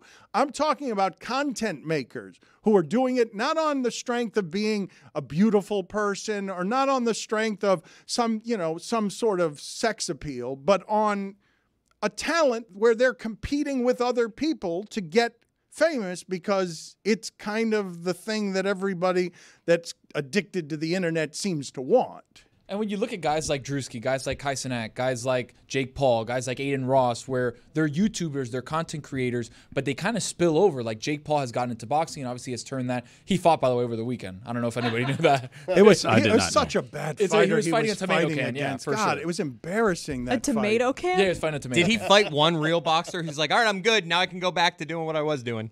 No, he fought a tomato can. Fought a tomato can. That's the business. Dan's You've never MMA heard? fight. You've never heard? No, it's a great expression, Yeah, though. a tomato can is a boxer who cannot actually So box. young, Jess. Just Why a not guy. like a can of like pumpkin? It's a good question. I don't know why it Billy, can you look that up? Why is it a tomato like can? peas. Why is why soup. isn't it a can of corn? Can of soup. I like you changing everything. Go ahead. I mean, a can of corn is a pop-up in Different thing, baseball. yeah, it's a different thing. it's a different sport. That's why I didn't say corn. I don't know why that's Why not is a that a tomato can of corn? I don't know why it's a can of corn. I don't know. We're going to Look look it both up, of those yeah. things up. Black question. beans, I don't can know. of black beans. I don't know. To give to Dan in first class. People don't believe that that's so. They want photographic proof, but I'm telling you that they made the mistake on that flight from Las Vegas of serving black beans with rice in first class, and it's not a mistake any professional airline should make. Presumably because of tendency to bleed when battered, tomato juice leaking from a can being a metaphor for bleeding. Yeah, that Very actually good. makes sense. It does. How about can of corn? Why is a little pop up to second base called a can of corn? I'm still trying to find it here. I'm sorry. That's okay. When 19th century clerks at groceries and general stores were looking for an easier way to reach canned goods on high shelves, they started using long hooked sticks to pull them down. After dropping the cans towards them, they would catch them in their aprons, just like a fly ball. Huh. But why corn? That's just a can. This is on the top good. shelf. Yeah, it's a canned good. Where On Mrs. top shelf. Mrs. Moeller keeps her peanut butter. Yeah, exactly. Yes, exactly. Why her peanut butter? Look it up. Why not jelly? I don't know. Ask him. Ask Randy. Red Deer. Ask Randy's mom, actually. Tony, are you amazed that when Billy throws stuff to you, it's never helpful? Like it's but that's never helpful. But that's okay because you know what we do? We remix it and we make it happen. We pull Miss Moeller out of nowhere, and there you go, Billy. Cómetelo, la gatija.